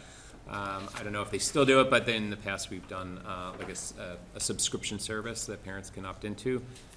As teenagers, not always well known for coming home and telling you all the news of school, I found when I ran the Harbinger that you could sell newspaper subscriptions to parents, if only because they want to know what's going on in school in a way that their child might not report when they get home. And just a suggestion, if you go to the 8th grade classes at Milliken and Trotter, I would take several copies because I think this is going to get a lot of interest of students. I mean, you talk about the clubs and the organizations, but I think this is going to get a lot of kids, if they would see this, wow, they would want September to come pretty quick. Well, they send them down to the middle school. They also send stacks over to the public libraries, and they send them to the superintendent's office. They're very excited to get them into the hands of anybody who would like to see them because the kids are very proud of their work. But I think that's a great idea. And I'd also send them to the Senior Citizen Center of both towns. I think they'd love to see that. Mm-hmm. It's a great idea, Joe. Yeah. That concludes my report. Well, congrats to the Harbinger folks. That's on top of the, was it the Columbia Press Award? Yes, they always have do well with the Columbia Scholastic Press Association. I think they are waiting, I may be wrong about this, but they are, I think, awaiting judging on whether or not they will receive a medal from that is yet another prestigious organization. They're the two big ones, the Columbia Scholastic Press Association and the National Scholastic Press Association. Very good. Thank you. Yeah, you're welcome. So next in your packet is the enrollment report as of April 5th, 2022, and no significant changes from last month. Also in your packet is the FY '22 monthly general fund expenditure report as of March 31st, 2022. And Becky actually is on the West Coast this week, so she did send a memo along, so I'll quickly read where we are. It's hard to believe that we're in the last quarter of the fiscal year, so they're monitoring the budget very closely and watching expenditures. The ending balance for the month ended March 31st, 2022 was $133,992 or 0.53% of the remaining in the FY 2022 operating budget. Compared to the same time last year, the FY 2021 operating budget had $416,476.10 or 1.73% remaining. It is important to note that the March 31st, 2022 budget balance reflects an encumbrance of $400,000 that will revert to E&D at the end of fiscal year 2022. And this is to ensure that our E&D balance remains within our school committee policy of 3.25 to 3.75%.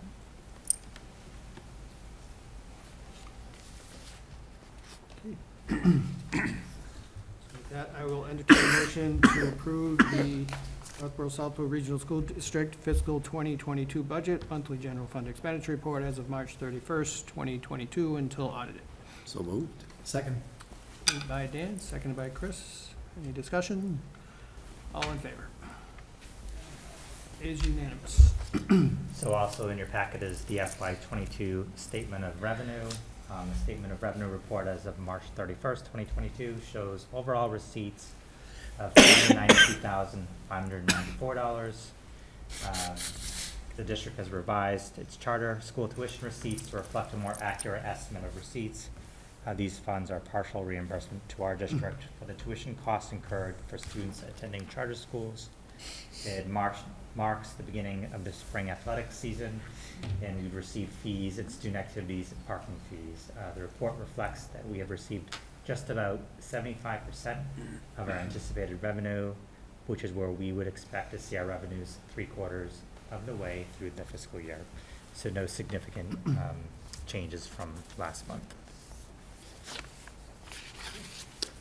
I'll entertain a motion to approve the statement of revenue as of March 31st, 2022 until audited. So moved. Second. Moved by Dan, seconded by Chris. Discussion? All in favor? That's unanimous. So, and lastly, on the superintendent's report, warrant article updates. So there's been some significant changes in the warrant articles. The first change was that we had placed a placeholder for the redundant hot water heater as capital project. When we went out to bid in, I think it was September. The estimated projected cost was $180,000. So the cost increased 22% from the last time we spoke with a vendor. So he did call us and give us a heads up and said that that cost, he's not even sure that that will hold. So after having conversations with Mark Purple and John Kadair, it was decided to hold and pull the warrant and move it forward again next year as a capital project. We had conversations with Mike Gorman. There is no immediate danger of our current hot water tank breaking or not working, so we were confident of holding that. The second warrant article that we've taken off was the capital stabilization fund. So we've been going through our circuit of presenting to the financial advisory boards. We did receive some feedback from financial advisory in Southborough that they'd like more information and potentially capital stabilization policy that would partner with the capital stabilization article. Some of their concerns are that there are no gate or goalposts for this capital stabilization fund in their opinion, and that if we move forward with a policy along with the warrant article, that they could get behind it. So we decided, since there was no funding behind it this year, that it was prudent to work with the policy subcommittee and bring a policy forth to the committee, get that approved, and then move the capital stabilization warrant article to a fall town meeting in Southborough for hopefully approval. So those are the two changes. Kathy? So if we did that, is that where we put money for the project? The field project Potentially. is potentially? Potentially. Didn't we have this conversation with them last year too, though? So 2 years ago. Or 2 years ago? 2018, so it was, we were in person. it was a warrant article, and it was not approved by the citizens of Southborough for many of the same arguments that Capital Advisory made this year, that they felt that it just needed more goalposts in terms of what it was for, how much could accrue in that account, and so forth. So if we have a person go, who just presented to us from Gill Associates, is that part of like and we can make a policy on this too, but will that make more of an argument for having the stabilization fund? I think that the purpose of the capital stabilization fund was to actually fund smaller capital projects, like the redundant hot water heater. Oh, okay, all right. So rather than That's fair, having to that's fair, go okay. to the communities and, you know. Okay, all right, I gotcha. $100,000. All right. I think of that sheet we have with the red, yellow, and green, and everything keeps getting Our capital. moved over, Okay. Okay. right? Yeah. So my question would be about that and about ARPA funding and the fact that we haven't really discussed it here, but I assume that's probably because Southborough has their separate ARPA funding, and so does Northborough. And can we make that fit anywhere within those operating, like the hot water heater? Because I know we've used it for Proctor. So how do those discussions fit in? Yeah, so I do know that the town of Northborough is in the process of identifying how it will use ARPA funds. I believe this Thursday there was a scheduled meeting, a public hearing. It actually has been postponed till June, I believe, which is actually good. It'll give us an opportunity to actually put together an argument for what we think as a school committee to fund projects, and the same in Southborough. And so would we have to, for example, I don't know, say something was $200,000, we'd have to get $100,000 from Southborough and $100,000 from Northborough, and we'd vote on it. Correct. They'd have to both agree to fund it, and how they fund it might be different depending on the community. But I think that's definitely worthy to look into as far as we have this money coming to us, and some of these items are coming up on this list that we really should pay attention to. Yeah, and I have many conversations with the town administrators, and they do have, capital projects and capital plans and master plans. So part of the conversations have centered around what are those items on the list that have been deferred over the past couple years that also don't create a budget shortfall once that money no longer is available to the communities. Right, and then like my other point would be, like Mary Ellen was saying, that they wrote some grants for some social emotional learning things, which coming out of the pandemic is a one-time thing that would be very beneficial to these programs that we just discussed. So I'd like to really kind of keep that discussion going as we, talk about our And also, I think we also have ESSER 3 funding. Right. So that is equivalent to the town ARPA funding, that is equivalent to Right. the school's funding. So we also have that as a pool of money that we can think about some of these needs. Okay. John? And just some history on this, because I say this is just going before the Southborough town meeting. Northborough town meeting has already approved a stabilization fund, is that correct? Correct. And what year was that? 2018. 2018. So if Southborough would request more information, would you give that same information to the town administrator of Northborough? So the warrant article would remain the same, Mhm. and the school committee policy would drive the parameters for that capital stabilization fund. So you wouldn't need to bring that. We don't have to update or anything. Okay, thank you. No. In fact, we thought that was a simple solution to this, was to just put language in the article saying we would only spend so much per year or for projects of X amount, but because it didn't match what Northborough had already passed, the council said that wasn't a great idea, so here we are. So and lastly, in terms of the warrant articles, we just need a Northborough representative to make a motion on the town floor for the regional school committee budget. Oh, I'd offer to do that. If it's okay with the other Northborough members? Go right ahead. Yeah, absolutely. Sounds like you're it, Joan. Okay. Fighting for it. And then in Southborough, it's a consent All in agenda, so no one needs to read it into record. Right. I think that brings us to old business and the school choice vote. That's okay. So we discussed this at some length last month, I think, right? Yeah, so my recommendation stands not to, is to opt out of school choice for a variety of reasons. Specifically, though, the $5,000 reimbursement received by the state is far less than it costs to actually educate a student here in Algonquin. What was that number again? It was 17K per student? Yeah, a little Something under like that. 18,000. Okay, thank you. Yeah. So, we had chatted a little bit about, what about one? Is one student going to cost 17,000, or is that student blended into generally classes that aren't overflowing? Would there be a cost for 3 or 2 or even one student, if we did one, to say that we are, I mean, you're the lucky one, you got the one spot. I mean, to me, one is tough, but is there 3, 2, or 1? Is there a $17,000 hit, do you think, on the budget for that low number of students? I think it, You never know. I think when you think about having a school of 1,400 students, having 3 additional students, and those 3 or 5, a small number, impacting class sizes is not going to happen. You know, I don't think it would have an impact on other students' experiences.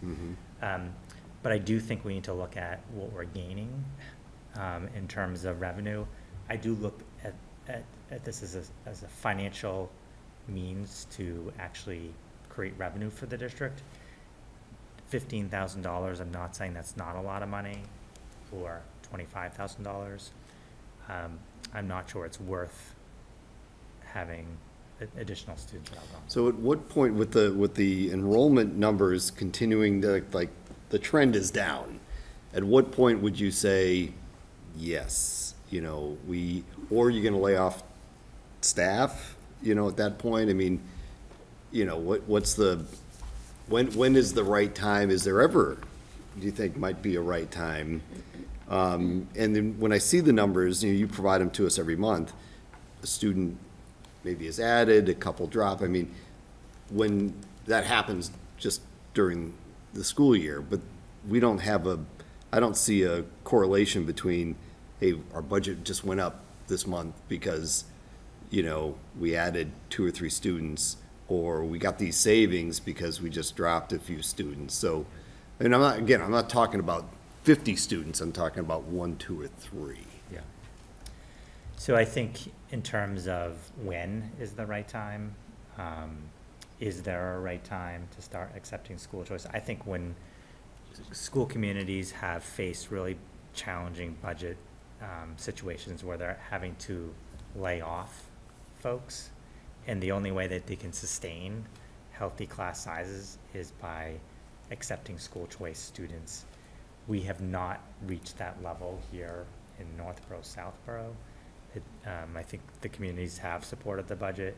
I think as our enrollment numbers have declined through retirements, through people leaving, there have been positions where we've not filled, and we've kind of balanced the equation through attrition. So I would say, for me, it would be when we're at a point where we're having to lay off staff and significantly increase class sizes, that the committee should seriously consider school choice. Okay. Those are the questions I and possibly Mr. Budka would have had. Thank you, sir. Most likely. Yeah. Any other questions, comments? I would just say, I mean, it was brought up last time about, like, if we're going to accept school choice, then it is targeted, so it's not at an underlying part of our budget, it's targeted towards OPEB or capitalization stable, something. And I think as our numbers go from, 1270 to 1214 or whatever, if we are not losing by attrition, I think we start looking at that class sizes next year and consider it more. I mean, if you go down, 50 students at 5,000 and then, move that towards something targeted, I think, so we don't have to look towards attrition also and things, but I'd consider it more deeply next year if our numbers continue to drop. And I'm not sure if Principal Bevan, you have any comments that you would like to contribute? I would just say that I think you're right, Superintendent Martineau, that we keep an eye on the long game and make sure that we're making our hiring decisions and our staffing decisions in mind, keeping our projected enrollments in mind. So if somebody retires, we don't simply say, well, we'll add somebody in behind that person if we don't anticipate that in 2 years, 3 years, that position will be still supportable by our enrollments at that time. So we are always looking at that, and this is a time of the year where we really closely look at that to see what our enrollments look like. So we've been able to do that by attrition and not hire in behind some retirements because it wouldn't have been responsible to do so. So we've been, I think the phrase you used, Greg, was to balance the equation. I think that's how we've been doing it so far, is to keep costs manageable by not hiring when it's not necessary to do so. Did Westwood participate? No. Okay, same rationale? Yeah, I think so. Yeah, we were in a period of growth the whole time I was there, so it just was not, we were adding and adding just because of the features of for whatever reason we were adding 40 and 50 kids a year, so it was in fact the opposite problem. So it really there wasn't a driver there to do that, an impulse or an interest in doing so. Chris? I guess I think I made a similar comment last year when we had the same discussion, which is, and I'll ask it as a question, which, if we were to receive $5,000 per student, is there any additional reimbursement for students that require additional service to the district? So if a student requires special education services, the reimbursement per student is $7,500. So we get a $2,500 increase. But if the student requires additional services, whether it's additional support from school psychologists, guidance counselors, behavior specialists, no. So it's because it is a randomized process by lottery, it's very possible that we could accept 3 school choice students, receive $15,000, and one of those students could potentially need $20,000 in services. That is fair. The other thing I would say about school choice, sorry, can I, is that it's a choice, and so families that come here have to bring their students here. Like, they have to be motivated to get here. There's no bus picking them up. There's no, it's not ease and convenience. So it has to be it should be a highly invested family that's making a choice to bring their child here. Yeah, I mean, I think the challenge is it's that's, I think, choice. I think that the theory of choice is outstanding. I think families should have a choice of educational systems. However, the funding mechanism isn't balanced to actually truly promote choice for families. Yeah. And I think until that equation is balanced, I see you're going to many communities like Northborough and Southborough are going to choose to hold and not participate. We've seen school choice experiences where students have not been successful in 3 or 4 schools, and they choice into a school and it's by lottery. And that student might have a significant, this is one end of the continuum, significant disciplinary history, and it's by lottery, and you accept that student. There's other end of the continuum. You might have someone who's an outstanding student who doesn't really need this levels of support, and is so it's a lottery. You don't always know which end of the continuum you're going to need to support a student on. Or maybe an outstanding athlete who is looking for a spot on a successful team. Yeah. Oh, no, I was just going to make another comment in terms of the distinction between charter school tuition and school choice, which is essentially for a charter school, and again, please correct me if I'm wrong, we essentially pay our full per pupil cost to charter tuition out in the case of a charter school, but with school choice, we would only receive the amounts that have been already stipulated. So it's a completely different kind of uneven funding mechanism for sure. And vocational schools receive even more per pupil than charter schools and school districts. So there needs to be some rebalancing and recalibration, I think. But Who does that? Who's me, responsible not me. for that? No, I know you're not, but is this a state? I think it's policy at the state, but Yeah. policy at the state level. And Thank you. That sold me. But I would make a motion, if I may, that we not participate in school choice this year. Second. Okay, moved by Dan, seconded by Karen. This is for the 2022-23 school year, correct? Okay. Any further discussion? All in favor? That passes unanimously. All right, on to the COVID-19 update, which, per Mary Ellen's suggestion, we move to old business. I think last. If I recall, last month you were under a minute. I could even be less than that, maybe. We have an uptick. So our cases are rising. As you know, if you look at any of the data across the state, the wastewater data, it's all on an uptick, as are our cases at the high school. Did have a little cluster in one classroom that we consulted with the medical advisory team on. We've seen clusters throughout the district in certain places, so that is hopefully contained right now. And we're just monitoring it. We got our pool results back, and our pool positive cases are on an uptick too. For our absenteeism, I know that's the number we're looking at. The high school has been steady at 94.1, 94.2%. Since we've removed the masks, they've stayed pretty steady with their absenteeism. The percent present, I guess. Right, I was going to say. Sorry, the percent present is 94.1%, not the absenteeism. Must be a really empty school. Yeah, it's been quiet around here. They've gotten a lot of things done. But the other thing that our wonderful MAT team, when we haven't had to focus so much on COVID and all the changes that have been going on, is that we are putting our focus towards mental health. We have a new person who's joined us, Carrie O'Toole, who is a clinician in our community, a mental health clinician in our community. So we are thinking of doing like a panel presentation for parents to join, hybrid, and some webinars with different topics with the mental health focus.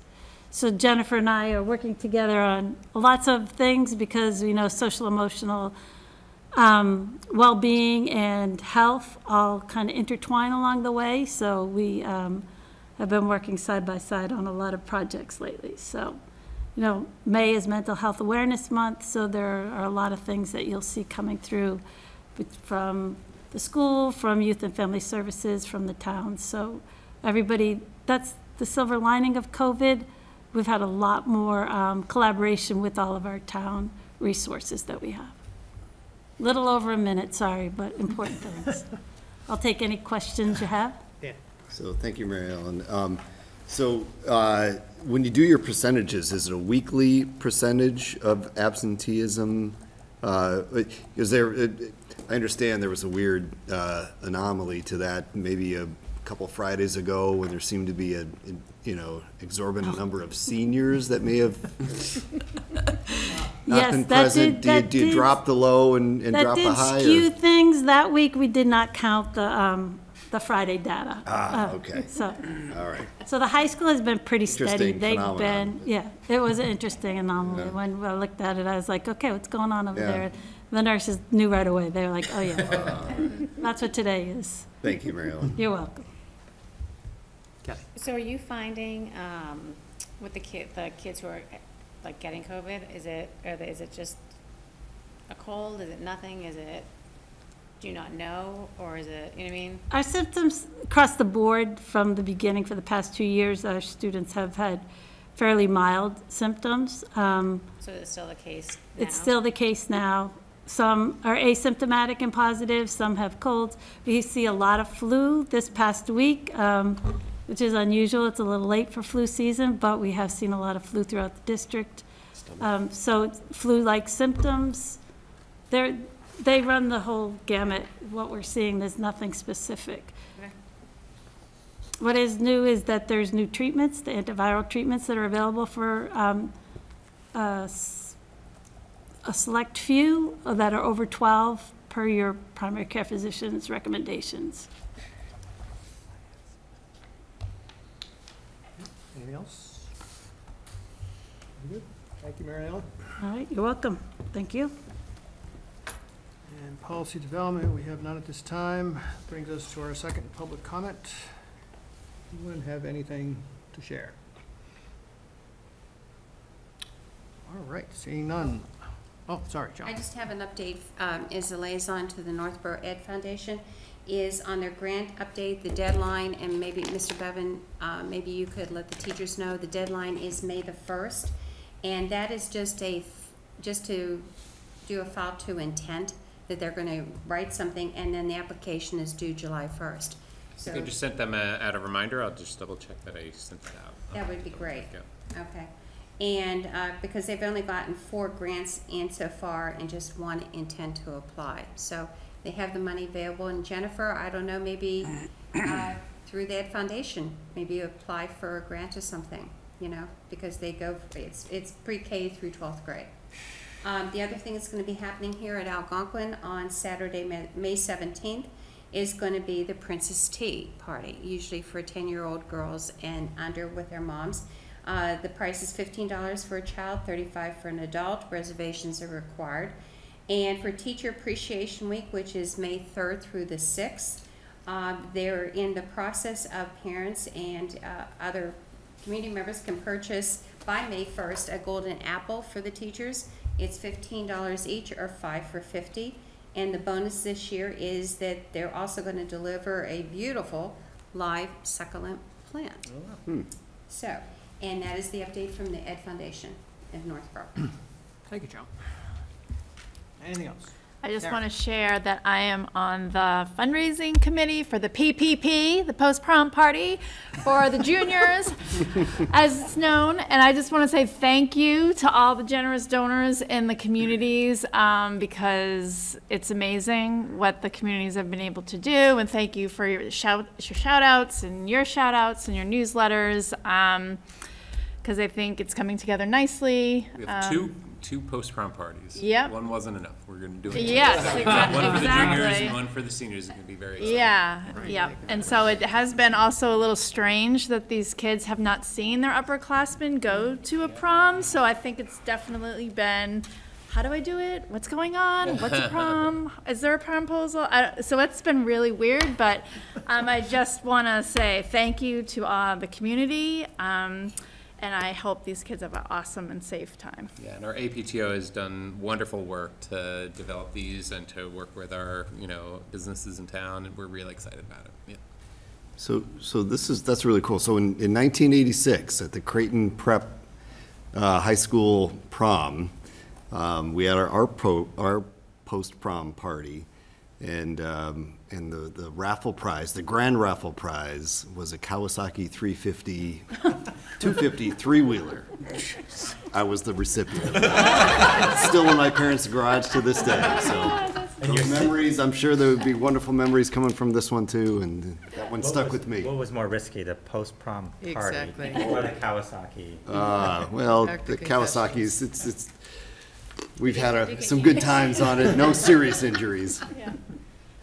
But yeah, it's Great work. awesome to see them having these great events come back. It really is, yeah. So, Another shout out for that is that North Reading Transportation, our bus company, is donating transportation to and from the event for both Nice. events. Wow. And so I really, and this has been a long-standing tradition. The Yeah. drivers, many of the drivers donate their time Yeah. for the safety of the students, and that tradition's also continuing. The double hit was interesting. We had to have an additional conversation, but they're happy to do it. Keith will be driving bus And I'm 12. driving a bus 12. Be the DJ. Staying up I'll be the late. DJ. Did you get like a temporary license? Yes, For the day? hardly. Yeah. You don't want me behind the wheel. 75-foot bus. All right. Anything else? That brings us to the personnel report, which is in the packet. Yeah, so just one announcement that Michelle Capalbo, the longstanding admin assistant, has left our district to take a position at the Mass Fire Academy. She's been interested in securing a finance position, and she was able to do that. So we were sad to see her go, happy for her new endeavor, but she has done tremendous work, has been a great support to our families, our teachers, our students over the past 20 years, has trained a number of principals, and will be missed.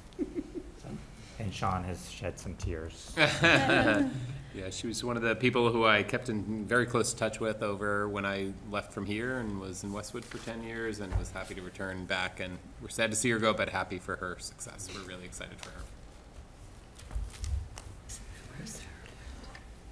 Communications, we have none at this time. Bills and payrolls will be online. And agenda items for next month, we have a few. Northborough-Southborough Music Association, Applied Arts Department presentation, Social Studies presentation, election of officers, and an athletics update. Any other ideas for next month? Seems like plenty. Can I make a recommendation instead of having two presentations from two Yes. departments? It seems like history and social science have presented a number of occasions over the past couple years. I don't know if it's the will of the committee to have just one of those presentations take place. I'd be happy with that. Yes. Yes. Applied Arts is always a lot of fun. That too. sounds good, yeah. Yeah. Okay. Unless there's anything else, I'll entertain a motion to adjourn. So with great reluctance. Motion to adjourn. By Second. Dan, Second? second by Sean. Discussion, all in favor? We are adjourned. I came to sleep.